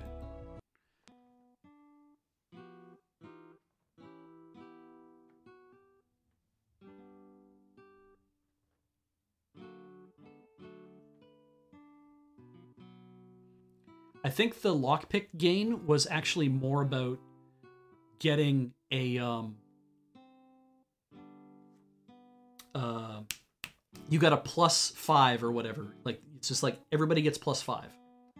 So it might not be something you had to actually train. I'm pretty sure that a lot of those training situations are just things where you try them. Oh good. We got kicked out, but our barding abilities increased. Is that because it's closed? Don't say it's closed. Okay, good. It's still open. Barmaid again. Turn off barding. Haggling to be on, maybe? I don't know. I don't know what assessment is good for. I know it just goes up over time. Other people have... I haven't done that much studying into how all these things work, so... let's see here. Talk to you. Locklear tapped the woman's shoulder. Slowly, she turned to look at him, but rather than greeting him with a smile, in her gaze was a look he had thought reserved only for things that crawled on the ground or a laptop table leanings in the dooryard. What do you want? I was hoping perhaps we could talk. Locklear ventured. Pass the time with a little conversation. Why? She said curtly. Opening his mouth to reply, but suddenly finding himself bereft of adequate speech, he made a small sound, which he was certain sounded quite unmanly. Stabbing him with her exquisitely beautiful stare, she smiled. I thought as much. Goodbye, sir. I'm sure you have a brilliant oratory career before you. We are not that smooth. A table was cleaned for them. Sitting down on a splintered bench across from the man, Locklear shared a bit of the mercenary's bread as he listened to a story about a failed love affair with a married woman. As the story progressed from a sentimental recounting to a drunken blubber, it became evident the man had no intention of finishing the tale anytime soon. That's terrible, Locklear intoned around a mouthful of bread, his attention fixed on the instead on the wooden boards behind the mercenary's head. Awful. Tragic. Ah, there you are, Stuart said, laying a heavy hand on Owen's shoulder. Are you lads still going to help me carry in the bags like we talked about? Initially at a loss, but suddenly understanding they had been rescued, Locklear clapped his hands together. Yes, yes, of course. Fair drinking companion will forgive the absence. Blearily, the man looked up at them and nodded, waving for someone to come and fill his cup. And now, innkeeper. So we may inn. Severn Sovereigns, not bad. Depending on the quality of the place that we stay, that can also lead to us not getting a good night's sleep, not recovering enough, and also losing some money, potentially. Depending on where you stay, that can happen. Well, let's try it. Severn Sovereigns for the night. Rooms upstairs. Have a good rest. The room was cramped. Shrugging, Owen stepped over snoring bodies and selected a spot of floor which looked like it might be comfortable for the night, while Gorath squeezed into a bed already occupied by 3 disheveled-looking men. Ah, the romance of traveling, Owen said, with a chuckle. Gorath yawned.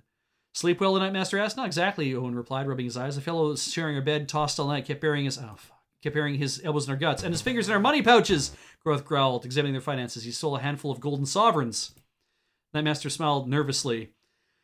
You understand that nothing that the establishment can't be held responsible. I can sign you up for another night, though. Are you interested? No. Another time. So you charged me more for that. I wonder if I can bard again since it's a new day.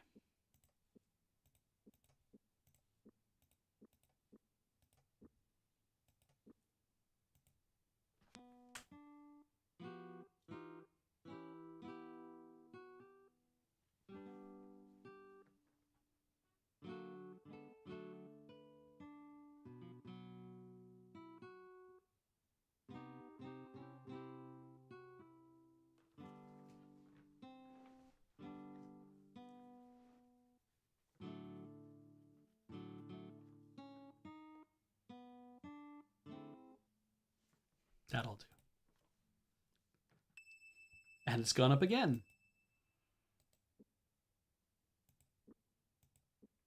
Gorath got better. Can I do it again?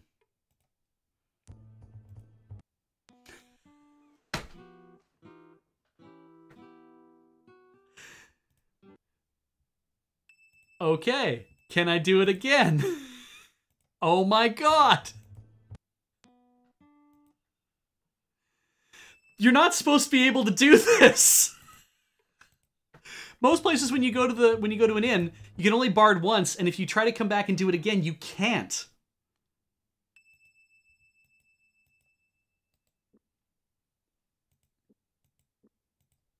All right. Well, what I'm gonna do, we're gonna drop a save. I am going to, we're gonna leave Piffo 1 alone, because I think it's those ones. I'm gonna save one more. I mean, just keep doing this. It's fine. But, yeah, I, in fact, am gonna bard all night. I'm gonna bard a little bit more, grind up until I get to a better spot, and then, and we'll do that. We'll just bard a little more. I'm gonna try to see if I can, rip the disc on a different machine as an ISO, and then copy it to this computer, which doesn't have a drive, and then see if I can't get this. See, this version of DOSBox is set up specifically only to, it doesn't let me declare a lot of stuff. This is just what got packaged from GOG. And I mean, good for GOG, for whatever, but the configurator for it doesn't give me a lot of choices for what I can do. So I'm going to see what I can do. I might have to just change the config files, the text config files to just be like, no, there's a CD, the sound files are located here, like all that kind of stuff. And then see if I can't get that stuff set up, and hopefully I can get it all set up. That's what I'm hoping for, is that I can. It's not gonna take a lot of work to get this working. Hopefully, Defend Reloaded. Johnny Glitch says it's a good DOSBox manager. Okay, I might just try that. That might be a simpler way to kind of configure stuff, because I mean, I'm fine with jump into your DOS things, do this, do that. I might try doing the sound file upgrade on it as well, or the sound driver upgrade on it, to see if we can't get everything to operate at the same time. We'll see how I feel throughout the week, and if it's like one of those things I actually want to concentrate on doing or not, if I'm just kind of like, I'm sick of this. But regardless, what I am not sick of is streaming for you people. I'm gonna go back to the booth for this, in fact. It'd be great if I could just have the music playing in the background at this point, actually. Hang on.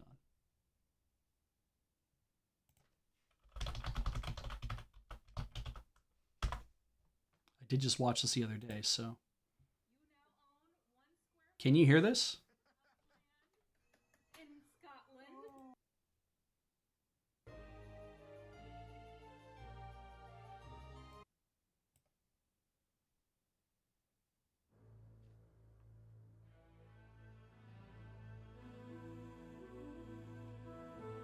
Great. So, let's welcome everybody who was here, because a lot of you came in. The sub notifier was going nuts. Thank you for showing up tonight for Play It Forward. The inaugural stream of trying to play my way through Betrayal at Krondor for the first time. We're gonna mess this up. We're gonna do a lot of ridiculous stuff that you're not supposed to do at the very beginning. I'm gonna do what I can. It's gonna be different. The expectation is we're gonna do a lot of duping to make a lot of money. We're gonna once we've made a lot of money, we're then be able to buy a lot of things to be able to do stuff. I might just drop in and do a little of that myself if I feel like, hey, I'll go burn an hour or two playing this to just kind of like dupe a lot of restoratives, buy some bows, do the broken bow trick, like whatever it is I have to do there. I'll figure it out. We'll figure out what's necessary, and then set things up in the game so it's a little simpler for me later on. So it's like I can get a lot of make a lot of money, be able to buy stuff quite quickly. You don't have to go around scrounging for money and looking through a whole bunch of stuff. We'll see what happens. So let's thank everybody who showed up. Where is my mouse? My mouse is over here. I'm going to be looking in this direction because that's where the window is that has all you in it. I want to say hi to Goma Fata Nomad and Red Shoes Jeff, Kaku Epsilon, Brindlebore, Superhero 7, Wowot, Malk Maven 1176, Thunderbird 32, E Block with 150 bits, Zavarin, Kirby Sliver. That raid showed up at this point. So a couple raids. We had Affinity Artifacts and Foxmar. Thanks, Foxmar. Everyone was talking about, but anyway. Zyme 86, Ogier 300, Dentargan, Shark Hero 08, Xanto 69 with 50 bits. Wiggins came with that 45 person raid. That was cool. Wither 62, Chris Lewis Rose, and Starshock 2002 with that big 89 months there, in fact. And a lot of you, different months, different amounts of time. Thank you for all those who came back, for filling in the time, and thank you for the bits. This was a good night. I'm hoping it's gonna be a good game to play, and if I had definitely wanted to make this super easy on me, like, we're going to do the side quests in Chapter 1. I just looked at the walkthrough, and it's like, did you know you could actually go through the Makmordain Kadal and actually do the whole fight with the Brocknir? And I'm like, really? I thought that was something we had to come back to later in the game. No, you can go up to Tir Sog, and you can do some other things too. I'm like, oh, if there's ways to actually do that, then maybe I should concentrate on doing that as well, because then I can get myself nicer stuff too. At this point, with like 400 sovereigns on me, it's like, maybe I can buy some Elven armor. Maybe I can, I'm not going to buy great swords yet, but we'll see, right? I'll try some stuff out. We'll see what happens. I don't want to do any hex editing on the game. I'm tempted though to just be like, you know what? I'm actually enjoying the bits of the game, and if I could just do some hex editing and bump up my amount of money that I have, that might be a good way to get going. Because when I did this initially, it felt like when I was doing this whole thing initially, I played a lot of time, but I played like multiple nights at home, just going through the wrong way to get all the way to Krondor to start Chapter 1. And then when I did that, I put the game down and was like, okay, done with that for a while. Which was not great because it meant that I missed a lot of information. I also did things like going into the Chapter 7 areas and picking up stuff that I probably shouldn't have picked up because it's kind of necessary for it to either be there later in the game, because once you get it, it's like, you've used it now. You've used a magical scroll on Owen, and he's not in the later this one chapter, and you're going to need that spell in the later chapter. I'm like, oh, I screwed up. So you can't dupe scrolls, right? So there's a bit of that. But regardless, we are done for the night. Please enjoy the ads that are coming up, and stick around, because stuff that's coming up next, I literally have no idea how to tell you about all that. Wednesday tomorrow. Is it 9 o'clock on Wednesdays? I can't remember. I know that CTS is tomorrow. I believe they're doing another Among Us, which is a lot of fun. And then stay tuned for Tinker Tailor on Thursdays, or is the long game on Thursday? One of the two. But then I'll be back again on Thursday. And then I'll also be back again on Saturdays, all at the same time. I'm trying to keep this consistent, and also it's the time when I'm most awake. And then of course Chill Point on Fridays as well. There's all sorts of stuff's happening. Go check out the schedules. loadingreadyrun.com/live, I believe, takes you to that schedule. It's been a long time since I've done streams, so there's a lot of things I don't remember about where I'm supposed to send people. But this will be a long stream. What?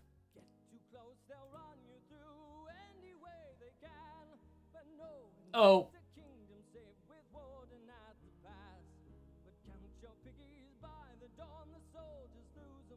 This is North Warden Pigs. I don't think it's actually ever used in the game, but it's on the CD, so cool. Everyone have a good night. I will talk to you again later. Stay safe, stay healthy, stay inside if you gotta.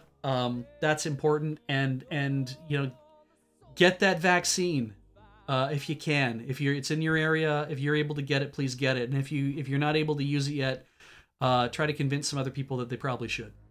I'll see you guys later.